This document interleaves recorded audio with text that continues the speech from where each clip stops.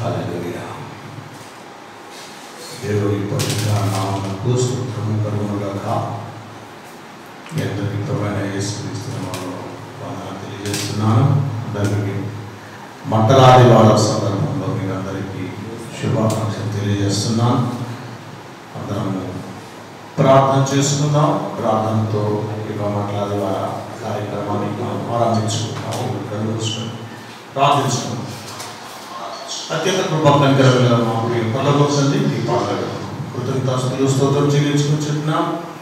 ప్రియ పరమ రాజా, ఈ 2020వ సంవత్సరంగా మా ప్రియ ప్రభా ఒకసారి ఈ యొక్క హోలీ వీక్లో మా ప్రభా మొదటి దినమైనటువంటి మంటలాది వారంలో మా ప్రభా జరుపుకోవడానికి ఈ రీతిగా మా ప్రభు మాకు కృప చూపినందుకు నీకు కృతజ్ఞతాస్తుతులు స్తోత్రం చెల్లించుకొని చెప్తున్నాం. ఇది భూమి మీద జరిగినటువంటి పరలోకపు ఆరాధన.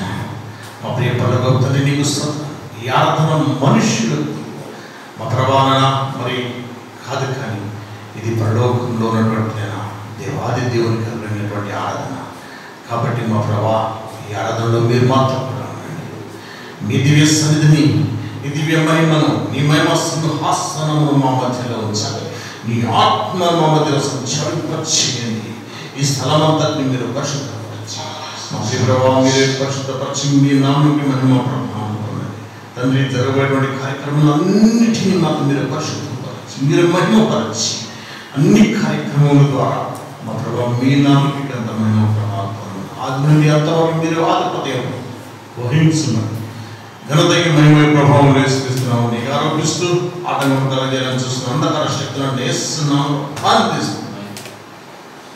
మీకే ఈ కార్యక్రమాన్ని మీ స్వాధీనాన్ని అప్పగించుకుంటూ నజరేయుడైన సర్వశక్తుల యేసుక్రీస్తున్నాము చిన్న ప్రార్థన మీకే సమర్పించి వేడుకుంటున్నాను మా ప్రియ పరలోకపు తండ్రి. ఆమేన్. ఈ సమయంలో మరి పాట పాడుకొని మనము తర్వాత కార్యక్రమాలను వెళ్దాం.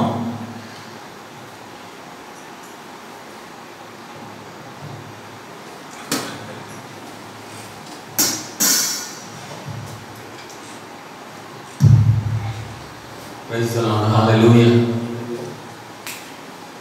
ప్రభు యేసుక్రీస్తు నామములో అందరికీ వందనాలండి. దేవుడి మహాకృపను బట్టి మరొకసారి రీతిగా మీ అందరినీ కలుసుకోవడానికి దేవుడు చూపించినటువంటి గొప్ప కృపను బట్టి దేవుడి నామానికి మహిమ ప్రభావం ఆయనకు కలుగుగా అని చెల్లిస్తున్నాం. దయచేసి మనందరూ కూడా పాటలు పాడి దేవుడిని మహిమపరుచుదాం. లోయలెల్లా పూడ్చబడాలి, కొండలు కోనలు కదలిపోవాలి అని అందరికి వచ్చినటువంటి పాటలు మనం పాటలు మహిమపరచుదాం. ఈరోజు మన బట్టల ఆదివారాన్ని మనం జరుపుకుంటున్నాం. మీరందరూ కూడా మరి లైవ్లో మరి యూట్యూబ్ ఛానల్ మరి చూస్తున్నారని మేము నమ్ముచున్నాం. దయచేసి మనందరూ కూడా ఎవరి గృహాల్లో వారంగా ఉండి దేవుని సందర్భం దేవుని మహిమపరచుదాం, దేవుని ఆరాధన చేద్దాం.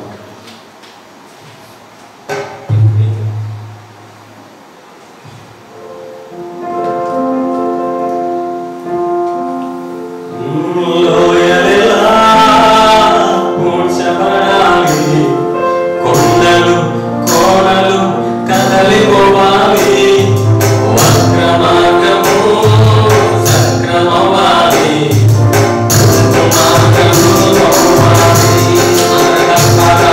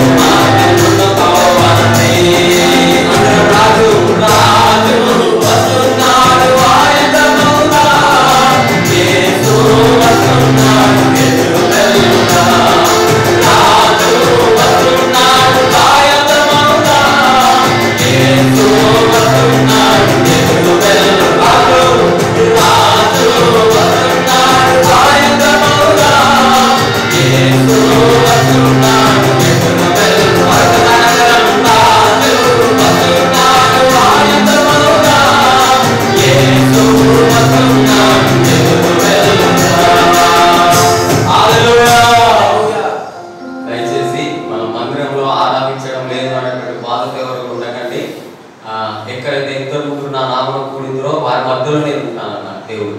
మనం ఎక్కడ ఉంటే అదే మందిరం కాబట్టి ఆ దేవుని సంఘంలో అందరం కూడి ఉన్నాం. మీకు ఒకవేళ మీరు మంటలు కనుక తీసుకొని వచ్చినట్టయితే మీ మంటలని మీ గృహాలలోనే పట్టుకొని మరొకసారి మనం ఈ పల్లవి మనం పాడి దేవుని మైపరచుతాం. ఓకేనా అండి?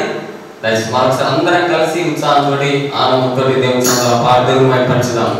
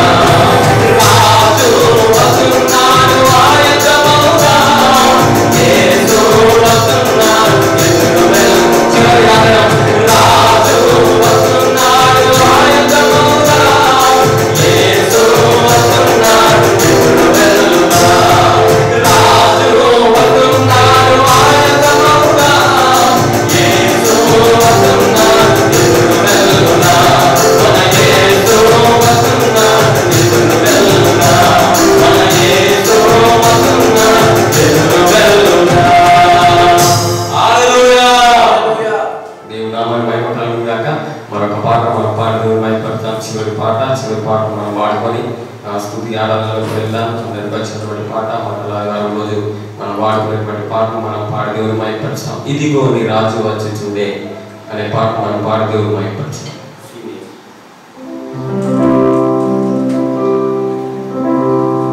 ఇదిగో నీ రాజు వచ్చుచుండే, సియోన్ కుమారి సంతోషించు, యెరూషలేము కుమారి ఉల్లాసించు.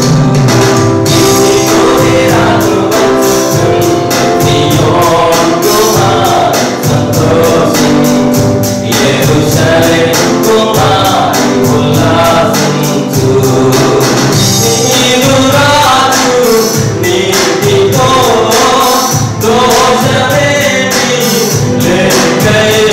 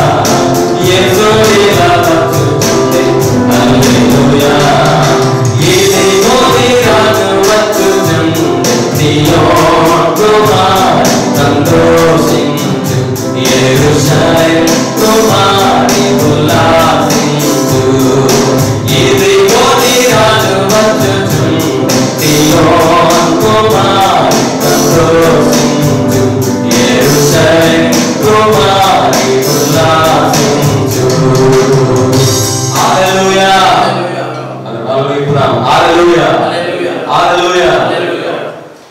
దయచేసి మనందరం కూడా కళ్ళు మూసుకొని దేవుని సన్నిధిలో రెండు చేతులు పైకెత్తి దేవుని సన్నిధిలో స్తుతి ఆరాధనలో గడపడానికి దేవుడు మన జీవితాల్లో చేసిన అద్భుత కార్యాలు బట్టి దేవుడు మహిమపరిచిన ఎవరి గృహాల వారిని ఎక్కడున్న వారు అక్కడి కుటుంబ సభ్యులతో మీరు అందరూ కూడా కలిసి దేవుని సన్నిధిలో యొక్క లైవ్ ప్రోగ్రామ్ చూస్తున్నారని మేము విశ్వసిస్తున్నాం. దయచేసి మనందరం కూడా కలిసి మన యొక్క మోకాల పైన ఉండి మన రెండు చేతులు పైకెత్తి దేవుడు మన జీవితాల్లో చేసిన అద్భుత కార్యాలు బట్టి దేవుని సన్నిధిలో దేవుడు మహిమపరచుదాం. ప్రతి ఒక్కరు కూడా ఎవరికి వారిని దేవుని సన్నిధిలో అయ్యా భయంకరమైనటువంటి స్థితిలో మేము ఉన్నాం ప్రభువా, నీకు వందనాలు. ఈ స్థితిలో నుండి మమ్మల్ని విడిపించేటువంటి దేవుడు నీకు ఒక్కరివే ప్రభువా. నీవు లేని మా జీవితాలు ప్రభువా, ఈ లోకంలో నీవు లేనటువంటి జీవితాలు ప్రభువా, నీకు వందనాలు. నీ కృపను జ్ఞాపకం చేసుకొని ప్రభువా, ఏ తెగులు నీ గుడారము సమీపించదని మీరు ఏ వాగ్దానం అయితే మాకు చేశారో అయ్యా, ఆ వాగ్దానాన్ని మాకు తోడుగా ఉంచి నడిపిస్తున్నందుకు నీకు స్తోత్రం మీకు చెల్లిస్తున్నా. నీ గొప్ప కృప కొరకై నీకే వందనాలు. అందరూ ప్రతి ఒక్కరు దేవుని మహిమపరచుదాం. నన్ను ఎవరు చూడడం లేదు కదా, నేను స్తుతిస్తే వారికి తెలుస్తున్నా, నేను స్తుతించకపోతే వారికి తెలుస్తున్నాను అనుకోకండి. ఎక్కడైతే ఇద్దరు ముగ్గురు నా నామమున కూడిన వారి మధ్యలో నేను ఉంటాను. మన దేవుడు మనకు ఆ వాక్యంలో సెలవిస్తున్న రీతిగా మనం ఎక్కడ ఉంటే అక్కడ దేవుని సన్నిధి ఉంటుంది కనుక సహోదరుడు సహోదరి, నీవు ఈ గృహంలో కనుకున్నట్లయితే, నీవు లైవ్ లో చూస్తున్నట్లయితే దేవుని సన్నిధిలో రెండు చేతులు ఎత్తి దేవుని మహిమపరచు, దేవుని స్తుతించు. దేవుని జీవితాలు అనేకమైన అద్భుతాలు చేశాడు. ఆ అద్భుతాలను సత్తాలు దేవుని సన్నిధిలో దేవుని మహిమపరచుగా దేవుని ఆరాధన చేద్దాం. థాంక్ యూ జీసస్, నీకు వందనాలు. ఒక శాశ్వతమైన నీ ప్రేమ ప్రభువా, అనుక్షణం నీ కంటి పాపలు మమ్మల్ని కాపాడుతున్నటువంటి మా దేవ, నీకు వందనాలు, కృతజ్ఞతాస్తుతులు, స్తోత్రం చెల్లిస్తున్నా. తల్లి తన బిడ్డలను మర్చిన మమ్మల్ని మరొకటి సెలవించావు ప్రభా, నీకు వందనాలు. కోడి తన పిల్లలతో ఏ రీతిగా తన రెక్కల చాటున తన పిల్లలను పంపడానికి వందనాలు. గంటలు కంటిలో పడకుండా అది కాపాడుతున్న ప్రభువా, మమ్మల్ని ఈ యొక్క రెక్కల చాటున భద్రపరిచి కాపాడుతున్నటువంటి మా దేవ, నీకు స్తోత్రం మీకు చెల్లిస్తున్నా. Thank you Jesus, thank you father, నీకు వందనాలు, స్తోత్రం మీకు చెల్లిస్తున్నా. శాశ్వతమైనది నీవు నా ఎడ చూపిన కృప, అనుక్షణం కను పాపవలే నన్ను కాచిన కృప అని పాడదేవు మహిమపరచుదాం. శాశ్వతమైనది నీవు నా ఎడ చూపిన కృప, శాశ్వతమైనది నీవు నా ఎడ చూపిన కృప, అనుక్షణం నన్ను కాపాడవలే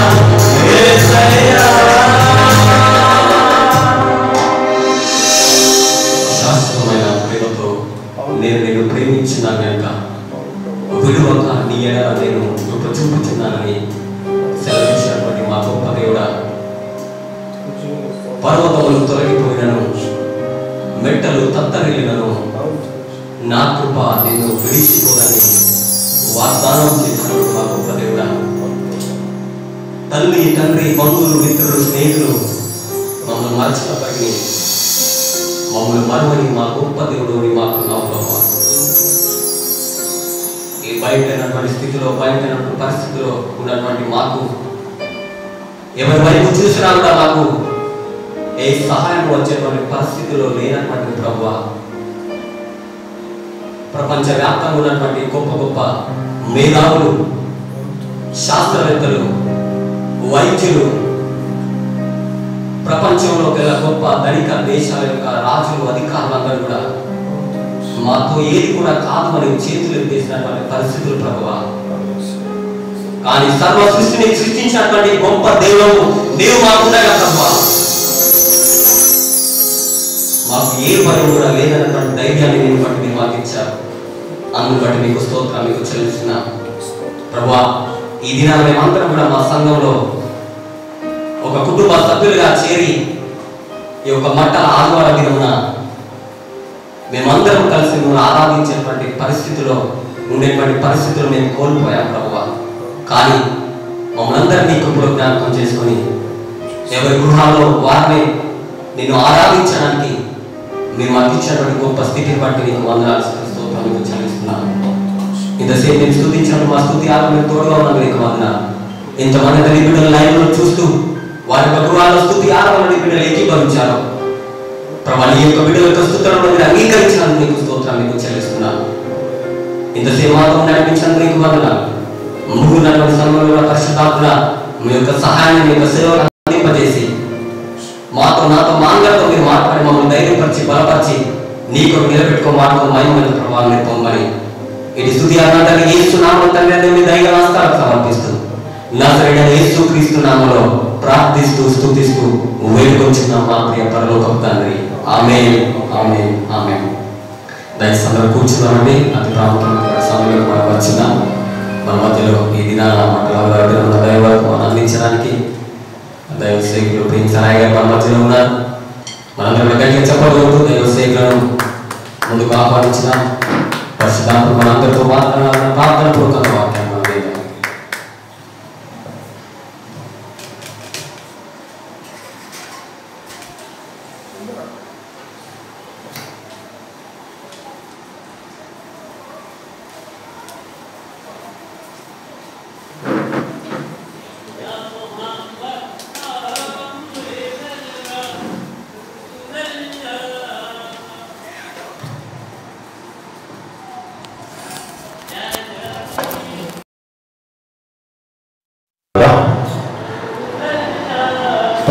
మరొకసారి మీకందరికీ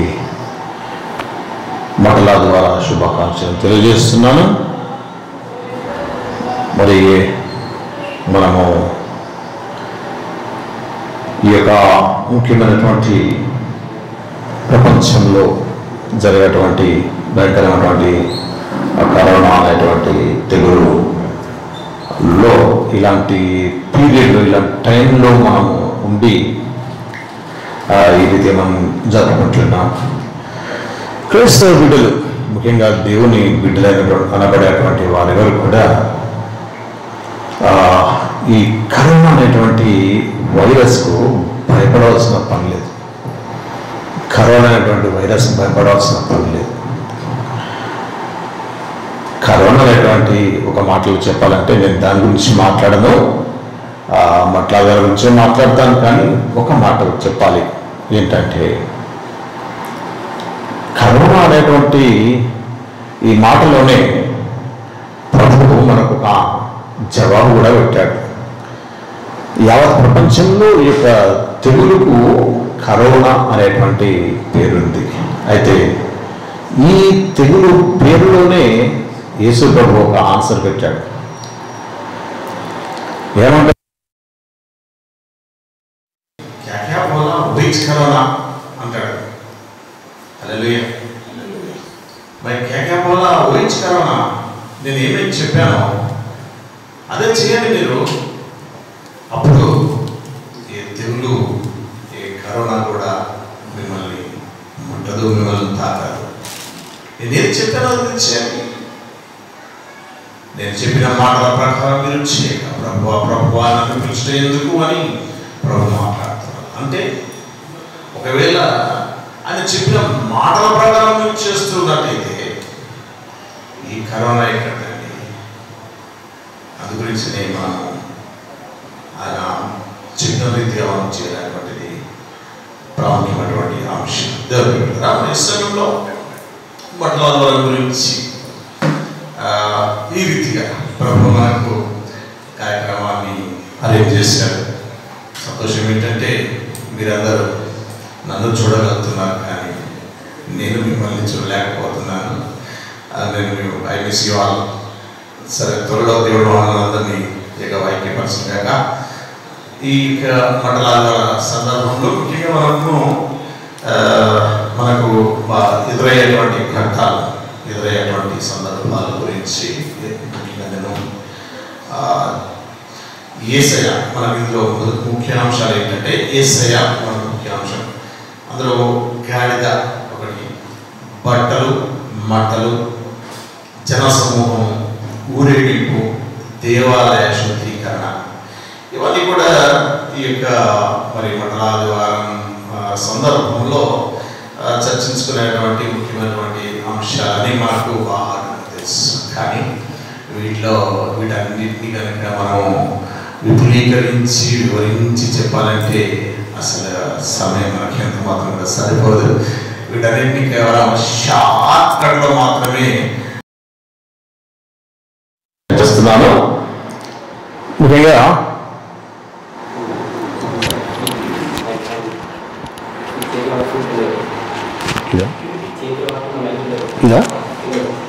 వస్తుందా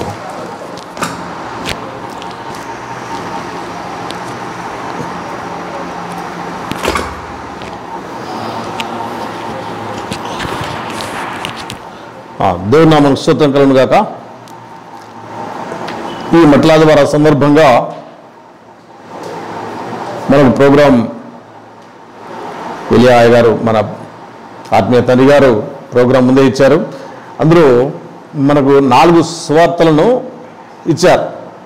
మత్తయి సువార్త నుండి, మార్కు, లూకా, యోహాన్, ఈ 4 సువార్తల నుండి కూడా భాగాలు ఇచ్చినారు. అంటే 4 సువార్తల్లో కూడా ఈ యొక్క మట్లాదివార సందర్భాలు ఉన్నాయి. ఇందులో దీన్ని కూడా ఏ సువార్తను కూడా మనం విడిచిపెట్టకుండా ఒక్కొక్క సువార్త నుండి, ప్రతి సువార్త నుండి కూడా మనము కొన్ని విషయాలు మనం మాట్లాడుకుందాం. చాలా సమయం చాలా సంకుచితం కాబట్టి చాలా షార్ట్గా నేను ముగిస్తాను. ముందు యేసుక్రీస్తు ప్రభువారు యెరూషలేం ప్రవేశం చేశారు. యేసుక్రీస్తు ప్రభువారు యెరూషలేం ప్రవేశం చేశారు. యేసుక్రీస్తు ప్రవేశం మనకు తెలిసినటువంటి విషయమే. ఇది అనేక సార్లు మనము విన్నటువంటి ప్రసంగాలే అయినా కూడా మనము ఇంకా ప్రభు మనతో ఇంకా ఎన్నో విషయాలు మాట్లాడతారు. ఇది ఆల్రెడీ 10 times యెరూషలేంకు యేసు ప్రభు గారు ఆయా ప్రాంతాలలో సువార్త ప్రకటిస్తూ, దేవుడి రాజ్య సువార్తను ప్రకటిస్తూ యెరూషలేంకు రావడం అనేటువంటిది ఇంతకుముందు 10 సార్లు జరిగిపోయింది. ఇది 11th టైం అనేటువంటి విషయాన్ని మనము గమనించాలి దేవుడి బిడ్డలారా. ఇంకోటి ఏంటంటే, యేసుక్రీస్తు ప్రభు వారు ఈ లోకంలో సంచరించినంత కాలం ఎప్పుడు కూడా తను ఒక రాజుగా తనను తాను ప్రజల మధ్యలో ప్రకటించుకోవడానికి యేసు ప్రభు గారు ఎప్పుడు కూడా ఇష్టపడాల, ఎప్పుడు కూడా తృణీకరించారు. ప్రజలందరూ కూడా చాలామంది ఆయనను రాజుగా చేద్దామని అనుకున్నారు, కానీ ప్రభువు మాత్రం అవకాశం ఇవ్వాల. అందుకని మనకు యోహాను సువార్తలో 6వ అధ్యాయం 15వ వచనంలో అక్కడ ఒక మాట ఉంటుంది, చూడండి ఒకసారి. యోహాను సువార్త 15వ అధ్యాయం యోహాను సువార్త 6వ అధ్యాయం 15వ వాక్యంలో చూస్తే, రాజుగా చేయుటకు వారు వచ్చి తను బలవంతముగా పట్టుకునబోచున్నారని యేసు ఎరిగి మరలా కొండకు ఒంటరిగా వెళ్ళాను అనేటువంటి మాట మనం చేస్తాం. హల్లెలూయా. దేవుళ్ళరా, ఇక్కడ చూస్తే యేసుక్రీస్తు ప్రభు వారిని ఆ రీతిగా ఆయన ఎప్పుడు కూడా ఆయనను హెచ్చించడానికి ఆయన ఒప్పుకున్నటువంటి సందర్భాలే మనకు బాగా తెలుసు. దేని బిడ్డలారా, మరి ఇంకా మనం చూసినట్టయితే చాలా అంశాలు ఉన్నాయి. కానీ ఇక్కడ మనము యేసుక్రీస్తు ప్రభు వారు ఎందుకు మరి యేసు ప్రభు వారు యెరూషలేం ప్రవేశం ఈ యొక్క హోలీ వీక్లో మనం చూస్తున్నాము. ఇది మొదటి రోజు మట్ల ద్వారా అనుకుంటున్నాము. అయితే యెరూషలేంలో ఈ యొక్క చివరి ప్రవేశం గురించి ఎందుకు రాయబడింది అని అంటే లేఖన నెరవేర్పు అనేటువంటి విషయాన్ని మనం చూస్తాం. జకర్యా గ్రంథం 9వ అధ్యాయం 9వ వాక్యం మనం చూస్తాం. ఎందుకంటే మనము సంవత్సరానికి ఒకసారి ఈ రీతిగా మనం ఈ యొక్క మతాధారం మనం జరుపుకుంటూ ఉంటాం కాబట్టి we better read the scriptures. జకర్యా గ్రంథంలో 9వ అధ్యాయం 9వ వచనంలో, సీయోను నివాసులారా బహుగా సంతోషించండి, యెరూషలేం నివాసులారా ఉల్లాసంగా ఉండుడి, నీ రాజు నీతిపరుడును రక్షణ గలవాడును దీనుడునై గాడిద పిల్లను ఎక్కి నీ యొద్దకు వచ్చుచున్నాడు అనేటువంటి మాట. ఈ యొక్క ప్రవచన నెరవేర్పు నిమిత్తము ఆ ప్రభు వారు వచ్చారు. ప్రభు ఎప్పుడు కూడా లేఖనములు పఠిస్తూ లేఖనములను వంటబట్టించుకుంటూ ఆయన లేఖనములో నెరవేర్చేటువంటి దేవుడుగా మనము యేసు ప్రభు మనం చూస్తాం. ఇది యొక్క జకర్యా గ్రంథం సుమారుగా 700 క్రీస్తు పూర్వం 700 సంవత్సరాల క్రితమే రాయబడినటువంటి లేఖన నెరవేర్పు నిమిత్తం ఆయన యెరూషలేంలో ప్రవేశించినటువంటి విషయాన్ని మనము గమనించుకోవచ్చు. రెండవది ఏంటంటే ఈ యొక్క ఆ యొక్క యెరూషలేంలో ఈ యేసు ప్రభు వారు ప్రవేశించేటువంటి ఆ యొక్క సమయంలో యెరూషలేం పాలించేది ఎవరంటే రోమా గవర్నమెంట్. రోమన్స్ రూలింగ్ చేస్తున్నారు. రోమీల ప్రభుత్వము అక్కడ వెళ్తూ ఉంది. అంటే ఎవరిని వెళ్తుందంటే యూదులను, ఇశ్రాయేలీలను సైతం ఈ రోమీలే పరిపాలన చేస్తున్నారు. కాబట్టి ఈ యొక్క యూదులకంటూ ప్రత్యేకంగా ఒక రాజు లేడు. అంటే ఒక బలమైనటువంటి సపోర్ట్ అంటూ ఈ యొక్క యూదులకు లేదు. కాబట్టి వీరందరూ కూడా ఏం చేస్తారంటే మెస్సయా వస్తాడు, రాజుగా వస్తాడు, మమ్మల్ని విడిపిస్తాడు, ఈ యొక్క రోమా ప్రభుత్వం యొక్క అరాచకాల నుండి వారు పెట్టేటువంటి హింసల నుండి బాధలన్నింటి నుండి ఆయన విడిపిస్తాడు అని ఒక రాజు కొరకు వారు ఎదురు చూస్తున్నారు. అలాంటి సమయం లోపల మరి ఈ యొక్క యేసుక్రీస్తు ప్రభు వారు ఆ యొక్క యెరూషలేంలో ప్రవేశించినప్పుడు ఘనమైన స్వాగతం ఆయనకు లభించినప్పుడు అందరూ కూడా అనుకుంటున్నారు మనకు రావాల్సిన రాజు ఇతడే కావచ్చు అనేటువంటి విషయం చాలామందికి అర్థమైపోయింది. ఎందుకంటే చాలామంది యేసు ప్రభు వారు చేసినటువంటి కార్యాలన్నింటినీ కూడా ఆయన చేసినటువంటి అద్భుతాలు అన్నీ కూడా జ్ఞాపకం చేసుకొని ఇక ఇంతకంటే గొప్ప రాజు ఇంకెవరుంటారు కొంతమంది ఏమో సందేహిస్తున్నారు.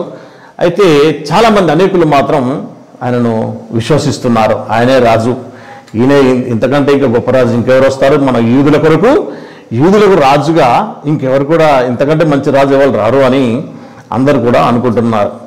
చూడండి ఒకసారి మన లూకాసు వార్తలో 19వ అధ్యాయంలో 38వ వాక్యంలో ఏమంటాడంటే, లూకాసు వార్త 19వ అధ్యాయం 38వ వాక్యాన్ని మనం చూసినట్టయితే ఇక్కడ ఏమంటాడంటే, ప్రభు పేరిట వచ్చు రాజు స్తుతింపబడునుగాక, పరలోకమందు సమాధానమును సర్వోన్నతమైన స్థలంలో మహిమయుండునుగాక అని తాము చూచిన అద్భుతములన్నిటిని గూర్చి మహాశబ్దంతో దేవుని స్తోత్రము చేశారు. తాము చూచిన అద్భుతములన్నిటిని గూర్చి అనేటువంటి మాట మనం చూస్తున్నాం. కాబట్టి అంటే ఈ రీతిగా ఏంటి అక్కడ ప్రభు పేరిట వచ్చు రాజు స్తుతింపబడునుగా అనగా రాజుగా ఆయనను గుర్తించారు అనేటువంటి విషయాన్ని మనం చూస్తున్నాం. రాజుగా ఆయనను గుర్తించారు. ఇక రావాల్సినటువంటి రాజు యూదులకు రాజుగా అక్కడ, ఎందుకంటే రోమా ప్రభుత్వం ఉంది కాబట్టి ఇక రోమా ప్రభుత్వం రోమా రాజులు మాకు అవసరం లేదు, మా యూదులకు యూదుల రాజే కావాలా అని ఎదురు చూసేటువంటి చాలామంది మెస్సీయనే ఇక ఈయనే రాజు అనేటువంటి విషయాన్ని చాలామంది గ్రహించారు. అయితే కొందరు మాత్రం సందేహించిన సందర్భం మనకు తెలిసినటువంటి విషయమే. చూసినట్టయితే మరి ఇంకా మనం చూస్తే యోహాను సువార్తలో 12వ అధ్యాయంలో ఏమంటాడంటే, యోహాను సువార్త 12వ అధ్యాయంలో 9వ వచనం చూస్తే, కాబట్టి యూదులలో సామాన్య జనులు ఆయన అక్కడ ఉన్నాడని తెలుసుకొని యేసుని చూచుటకు మాత్రమే కాక మృతులలో నుండి ఆయన లేపిన లాజరును కూడా చూడవచ్చురి. అతన్ని బట్టి యూదులు అనేకులు తమ వారిని విడిచి యేసునందు విశ్వాసం ఉంచిరి గనక ప్రధాన యాజకులు లాజరును కూడా చంపన ఆలోచన చేసిరి. చూసినట్టయితే ఇక్కడ యూదుల్లో సామాన్య జనులు ఆయన అక్కడ ఉన్నాడని తెలుసుకొని యేసును చూసటకు మాత్రమే కాక మృతులలో నుండి ఆయన లేపిన లాజరును కూడా చూడవచ్చురి. అనగా మృతులలో నుండి లేపిన లాజరు ఆయన సాధారణంగా ఒక డెడ్ బాడీ, చనిపోయినటువంటి ఒక మృతదేహము అనేటువంటిది 36 hours తర్వాత అది డికంపోజ్ అవుతుంది. 36 hours తర్వాత డికంపోజ్ అనేటువంటిది స్టార్ట్ అవుతుంది. అనగా 36 గంటల తర్వాత. మరి ఈయన యేసుక్రీస్తు ప్రభువారైతే మరి ఆయన 4వ రోజు ఆయన మరి లాజర్ దగ్గరకు వచ్చేసి ఆ లాజర్ను పేరు పెట్టి పిలిచి ఆయనను సజీవునిగా లేపినటువంటి సందర్భం. అక్కడ అనేక మంది ఆ సమయంలో లాజర్ నుండి లేపినటువంటి సమయంలో చాలామంది ఉన్నారు అక్కడ. కాబట్టి చాలామంది సాక్ష్యం ఇస్తున్నారు, అవును లాజర్ చనిపోయినటువంటి వాడే, ఆయన 3 రోజులు సమాధిలో ఉన్నటువంటి విషయం వాస్తవం. ఈరోజు 4వ దినం అంటే ఈ పాటికి ఖచ్చితంగా డికంపోజ్ అయినటువంటి డెడ్ బాడీ. కాబట్టి అలాంటి డెడ్ బాడీని లేపగలిగినటువంటి వాడు ఈయన యేసుక్రీస్తు. కాబట్టి నిశ్చయంగా ఈయన రాజే కావాలా, అది మన యూదులకు రాజు ఈయనే రావాలా, ఖచ్చితంగా ఈయన అయి ఉంటాడు అని చాలామంది అదే ఆయన రాజు అయితే ఆయనను మనం ఎదుర్కొందాం పదండి, ఆయనను మనం ఎదుర్కొని ఆయనను మనకు స్వాగతిస్తాం పదండి అనుకుంటూ ఆ రీతిగా ఆయనను రాజుగా అంగీకరించేసి ఇంకా ఆయన అద్భుతాలు చేసినటువంటి అద్భుతాలన్నింటినీ కూడా ఆ రీతిగా వారు గుర్తించి అప్పుడు యూదులందరూ కూడా ముఖ్యంగా మరి సామాన్య జనులతో సహితం అందరూ కూడా ఆయనను ఎదుర్కోవడానికి, రాజుగా ఆయనను అంగీకరించడానికి, రాజుగా స్వీకరించడానికి కేకలు పెడుతూ ఆయన వచ్చినటువంటి సందర్భం మనకు తెలుసు దేవుని పిల్లరా. మరి ఈ రీతిగా ఆయన రాజు అనేటువంటి విషయము వారు గుర్తించారు. కాబట్టి దేవుని పిల్లరా మరి మనకు కూడా తెలుసు ఆయన ఎప్పటికీ రాజే, రాజు మాత్రమే కాదు రాజులకు రాజు ఆయన. హల్లెలూయా. కాబట్టి దేవుని పిల్లరా మరి ఈ రీతిగా మనం చూసినట్లయితే మరి ఆ యొక్క యెరూషలేములో మరి ఈ విధమైనటువంటి కారణాలు ఆయన ప్రవేశానికి కారణాలుగా ఉన్నటువంటి సందర్భాన్ని మనం చూస్తున్నాం దేవుని పిల్లరా. ఈ యొక్క రాజు ద్వారా, ఈ యొక్క యూదులకు రాజుగా వచ్చినటువంటి ఈ యేసుక్రీస్తు ద్వారా అసలు జరగనటువంటి కార్యాలంటూ ఏమి కూడా లేవు. ఎందుకంటే ఏ రాజు ఇంతవరకు చరిత్రలో ఏ రాజు కూడా చేయనటువంటి గొప్ప కార్యాలు ఈ రాజు ద్వారా మన యూదుల్లో నుండి వచ్చినటువంటి యేసుక్రీస్తు ద్వారా జరిగినాయి. కాబట్టి ఈయనే రాజు. హల్లెలూయా. చూస్తారా, యూదులలో నుండి వచ్చినటువంటి యేసుక్రీస్తు ద్వారా జరిగినటువంటి కార్యములు కాబట్టి ఖచ్చితంగా ఈయన రాజు అయి ఉంటాడు. కాబట్టి ఈయన తప్ప మనకు ఇంకా వేరే రాజు ఎవరు రాదు. మనం ఎదురు చూసేటువంటి మెస్సియా ఈయన అటువంటి విషయాన్ని వారు గమనించి అప్పుడు వారందరూ కూడా ఆయన వెంట పడినటువంటి సందర్భం మనకు తెలుసు. అయితే ఈ దినముల్లో క్రైస్తవులైనటువంటి వారు కూడా అనేక మంది నానా విధమైనటువంటి అవిశ్వాసానికి గురైపోతున్నారు కొంతమంది.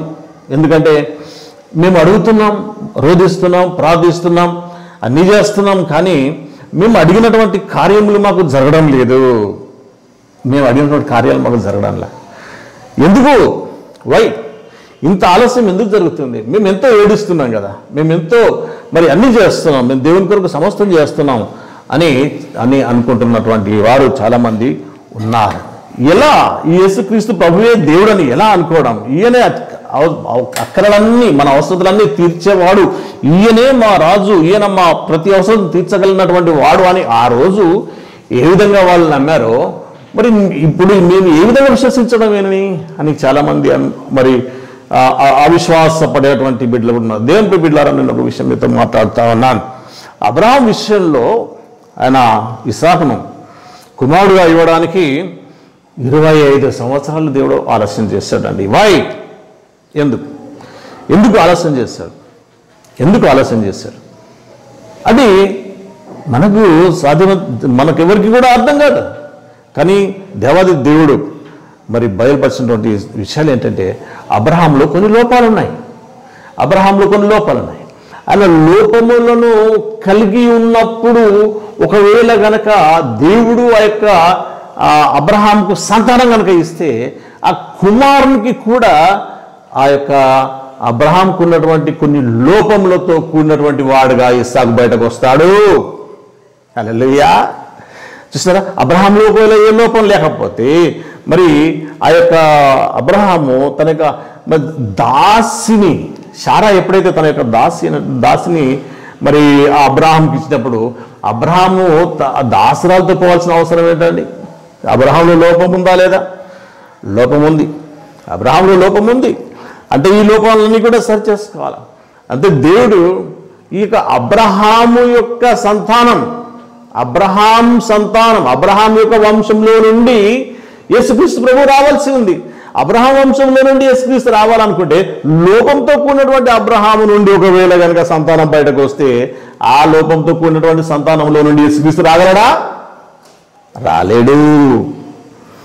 లోపము లేనటువంటి స్థితిలో అబ్రహాము కుమారుని కనాలి, ఇస్సాకును కనాలి. అప్పుడు ఆ పవిత్రమైనటువంటి ఆ వంశంలో నుండి యేసుక్రీస్తు ప్రభువు వస్తాడు. అందుకని ఆలస్యం చేశాడు యేసు ప్రభు. దేవుని బిడ్డలారా, ఇది ఆలస్యం జరుగుతుందని మనము భయపడవలసిన అవసరం లేదు. దేవుడు ఇంకా మనల్ని సరి చేస్తున్నాడు. అది గమనించుకోవాలి. మనలో ఉన్నటువంటి లోపములను మనం గుర్తించాలా. చాలా మంది ఏమనుకుంటారంటే నేనైతే సరి చేసుకోవాల్సింది ఏమీ లేదని అనేటువంటి ఆలోచన చాలా మందికి వస్తుంటుంది. దేవుని బిడ్డలారా, అదొక రకమైనటువంటి ప్రైడ్, అదొక రకమైనటువంటి గర్వము, అది అందులో దీనత్వం అనేటువంటిది లేదు. అది ఒక లోపం. ఎస్, అలాంటి లోపములను సరిచేసుకున్న తర్వాత ఆయన ఇవ్వడానికి సిద్ధంగా ఉన్నాడు. శ్రేష్టమైనటువంటి దానిని ఇస్తాడు ఆయన. హల్లెలూయా. ఆయన ఏది కూడా మరి ఆయన కావాలని ఆయన ఆలస్యం చేయడండి. ఆయన ఏదో ఏడిపించాలని ఆలస్యం చేయడం కాదు. కానీ నీలో ఉన్నటువంటి ఏ లోపం లేనటువంటి వానిగా నేను సిద్ధపరచి నీకు కావాల్సిందేదో ఇచ్చేస్తాననేటువంటి ఆలోచనతో దేవుడున్నాడు. ఆలోచన గ్రహించాలి మనం బిడ్డలారా. కాబట్టి ఇక్కడ మనం చూస్తే ఆయన రాజే తప్పకుండా ఇస్తాడు. ఆయన చేయలేని కార్యం అంటూ లేదు, ఆయన ఇవ్వలేదంటూ ఏం లేదు. ఆయన అన్నీ ఇస్తాడని, ఆయన సమస్తం చేయగలిగినటువంటిది వాడాయన. సమస్తం మన చేతిలో ఉంది దేవుని బిడ్డలారా. కాబట్టి ఈ రీతిగా యేసుక్రీస్తు ప్రభు వారు యెరూషలేములో ప్రవేశించడం అనేటువంటిది జరిగింది. కాబట్టి మనం చూసినట్టయితే ఇంతవరకు మనం చూసినంత ఏంటంటే మత్తయి సువార్తలో నుండి మనం చూసాం. ఎందుకంటే 4 సువార్తలు అని చెప్పాను నేను. 4 సువార్తల్లో నుంచి ఒక్కొక్క దానిలో నుండి ఒక్కొక్క అంశం తీసుకొని, ఎందుకంటే ఏ సువార్తను కూడా వదలకుండా ప్రతి సువార్తలో నుండి నేను కొన్ని అంశాలు నేను చెప్పడానికి నేను ఇష్టపడుతున్నాను.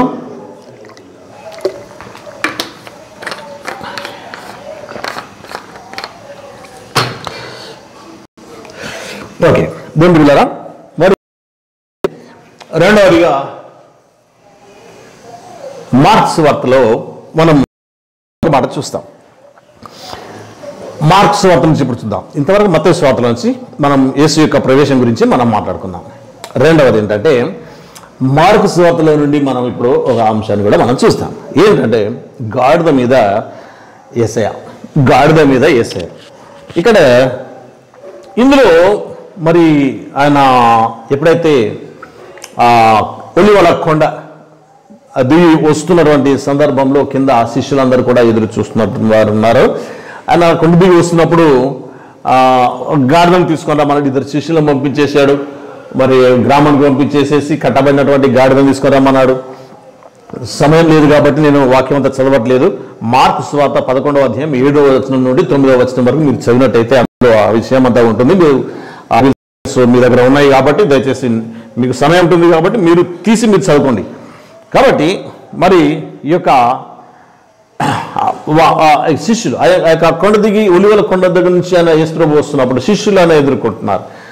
శిష్యులు ఎదుర్కొన్నప్పుడు ఏం చేస్తున్నారంటే ఆ యొక్క శిష్యులు ఆయన చూసి, ప్రభువా అదిగో మీరు చెప్పారు కదా గాడిద, ఆ యొక్క గాడిద వచ్చేసింది. కాబట్టి ఇప్పుడు ఆ యొక్క గాడిద నువ్వు ప్రభా మరి ఇప్పుడు మీరు ఏం చేయబోతున్నారంటే ఇప్పుడు నేను ఆ యొక్క గాడిద మీద నేను ఎక్కి కూర్చోబోతున్నాను అని తను యేసు ప్రభు ఏం చేస్తాడంటే ఆ గాడిదను ఎక్కడానికి ప్రయత్నం చేస్తున్నాడంట. ఆ ప్రయత్నం చేస్తున్న సమయంలో శిష్యులు ఒకరు ఏం చేశారంటే, శిష్యుల్లో ఒకరు ఏం చేశారంటే, ప్రభు అట్లాగు మరి మీరు గాడిద మీద కూర్చుంటారు కదా, గాడిద మీద ఊరికనే కూర్చోవద్దు, నేను ఆ గాడిద మీద ఒక వస్త్రం వేస్తా అని అతను కప్పుకున్నటువంటి ఒక ఉత్తరీయము తీసి ఆ యొక్క గాడిద మీద పరిచేశాడంట. హల్లెలూయా. చూస్తారా, గాడిద మీద ప్రభు నువ్వు ఊరికనే బట్టి కూర్చోకు, నేను మీకు ఆ యొక్క గాడిద మీద ఒక మంచి వస్త్రం పరుస్తా అనుకుంటూ ఒక శిష్యుడు వేసేశాడు. మళ్ళీ ఇంకొక శిష్యుడు చూసి, అరే మరి ఒక్కొక్కటే వేస్తే మరి అది ఇంకా కాస్త ఉతుకపోతుంది కదా, కాబట్టి నేను కూడా పరుస్తా అని అతడు ఒకరు ఉత్తరీయం వేశాడు. ఈ రీతిగా కొంతమంది ఏం చేశారంటే, అక్కడ యేసుక్రీస్తు ప్రభు వారికి ఎలాంటి మరి ఆయాసం కలగకుండా, ఎందుకంటే రాజు కాబట్టి మరి ఆయనకి అవన్నీ కూడా వస్త్రాలు దాని మీద పరిచేశారు. తర్వాత తర్వాత ఏం జరిగిందంటే, ప్రజలందరూ కూడా యేసు ప్రభు వస్తున్నాడని అందరూ కూడా మరి బట్టలు పట్టుకొని మరి మట్టలు పట్టుకుని అక్కడ రావడం జరిగిందంట. మరి మట్టలు అవన్నీ కూడా తీసుకొని వచ్చేసారు. మరి చూస్తే ఆల్రెడీ గాడిద మీద బట్టలు శిష్యులు వాళ్ళు చేశారు. మరి ఇప్పుడు ఏం చేద్దామంటే ఆ యొక్క గాడిద కాళ్ళ కింద పరిచేద్దాం అనేటువంటి ఆలోచనతో వారు వస్తున్నారు అన్నమాట. కాబట్టి వారు ఏం చేశారు, ఇక గాడిద నడవడానికి యెరూషలేములో యేసు ప్రభు ఎంత దూరం నడిచారు తెలుసా అండి? దాదాపు సుమారు 2 కిలోమీటర్ల దూరం యేసుక్రీస్తు ప్రభు వారు ఆ యొక్క యెరూషలేములో ఆయన నడవడం ప్రారంభించారు. అయితే ఇక 2 కిలోమీటర్ల పొడుగున ప్రజలందరూ కూడా ఏం చేశారంటే, తాము తెచ్చినటువంటి తమ వస్త్రాలను ఏం చేశారంటే, ఇక మా యేసుక్రీస్తు కొరకు గాడిద మీద వేయడానికి అవకాశం లేదు. కాబట్టి ఏం చేస్తామంటే, ఆ గాడిద నడిచేటువంటి త్రోవలు మనం వేసేసి ఆ యేసుక్రీస్తు ప్రభు వారిని ఆ విధంగా నడిపిద్దామనేటువంటి ఆలోచనతో మరి ఆ విధంగా వారు చేయడం ప్రారంభం చేశారు. దేవుని బిడ్డలారా, మరి ఈ విధంగా చూస్తే ఇంకా కొంతమంది ఏమో మట్టలు, మరి దగ్గరలో ఉన్నటువంటి పొలాల్లో ఉన్నటువంటి మట్టలన్నీ కొట్టుకొచ్చేసి ఆ యొక్క మట్టలను చేత పట్టుకొని మట్టలను ఊపుతూ, కొంతమంది ఏమో బట్టలను పరిచారు, మట్టలను కూడా ఆ విధంగా పరిచేస్తున్నారు. మరి ఖర్జూరపు మట్టలు అనేటువంటి పదం కేవలము ఒకే ఒక్క సువార్తలో కనబడుతుంది. మిగతా నీటిలో చెట్ల కొమ్మలు మట్టలు అనేటువంటి మాట మాత్రం రాయబడింది. ఖర్జూరపు మట్టలు అనేటువంటి మాట మాత్రం కేవలం యోహాను సువార్త 12-13 మాత్రమే మనకు కనబడుతుంది. ఓకే, ఏదేమైనప్పటికీ మరి దేవుని పిల్లరా, ఇక్కడ మనం చూసినట్టయితే ఒక విషయాన్ని మనం మాట్లాడుకున్నాం. ఏంటంటే, గాడిద గురించి ఒక 2 మాటలు మాట్లాడుకున్నాం. ఎందుకంటే సందర్భం వచ్చింది కాబట్టి చెప్తున్నా. గాడిద గురించి ఒక 2 మాటలు మాట్లాడుకున్నాం. ఇర్మియా గ్రంథంలో ఒక మాట మనం చూస్తాం. ఇర్మియా గ్రంథం 2వ అధ్యాయం 14వ వచనంలో మనం ఒక మాట చూస్తాం. ఇర్మియా గ్రంథం, దయచేసి బైబిల్ ఉన్నటువంటి వారందరూ కూడా ఊరికనే కూర్చోకండి, తీయండి, బైబిల్ తిప్పండి. బైబిల్ తీసి ఇర్మియా గ్రంథం 2వ అధ్యాయము 24వ వచనాన్ని చదువుతున్నాం.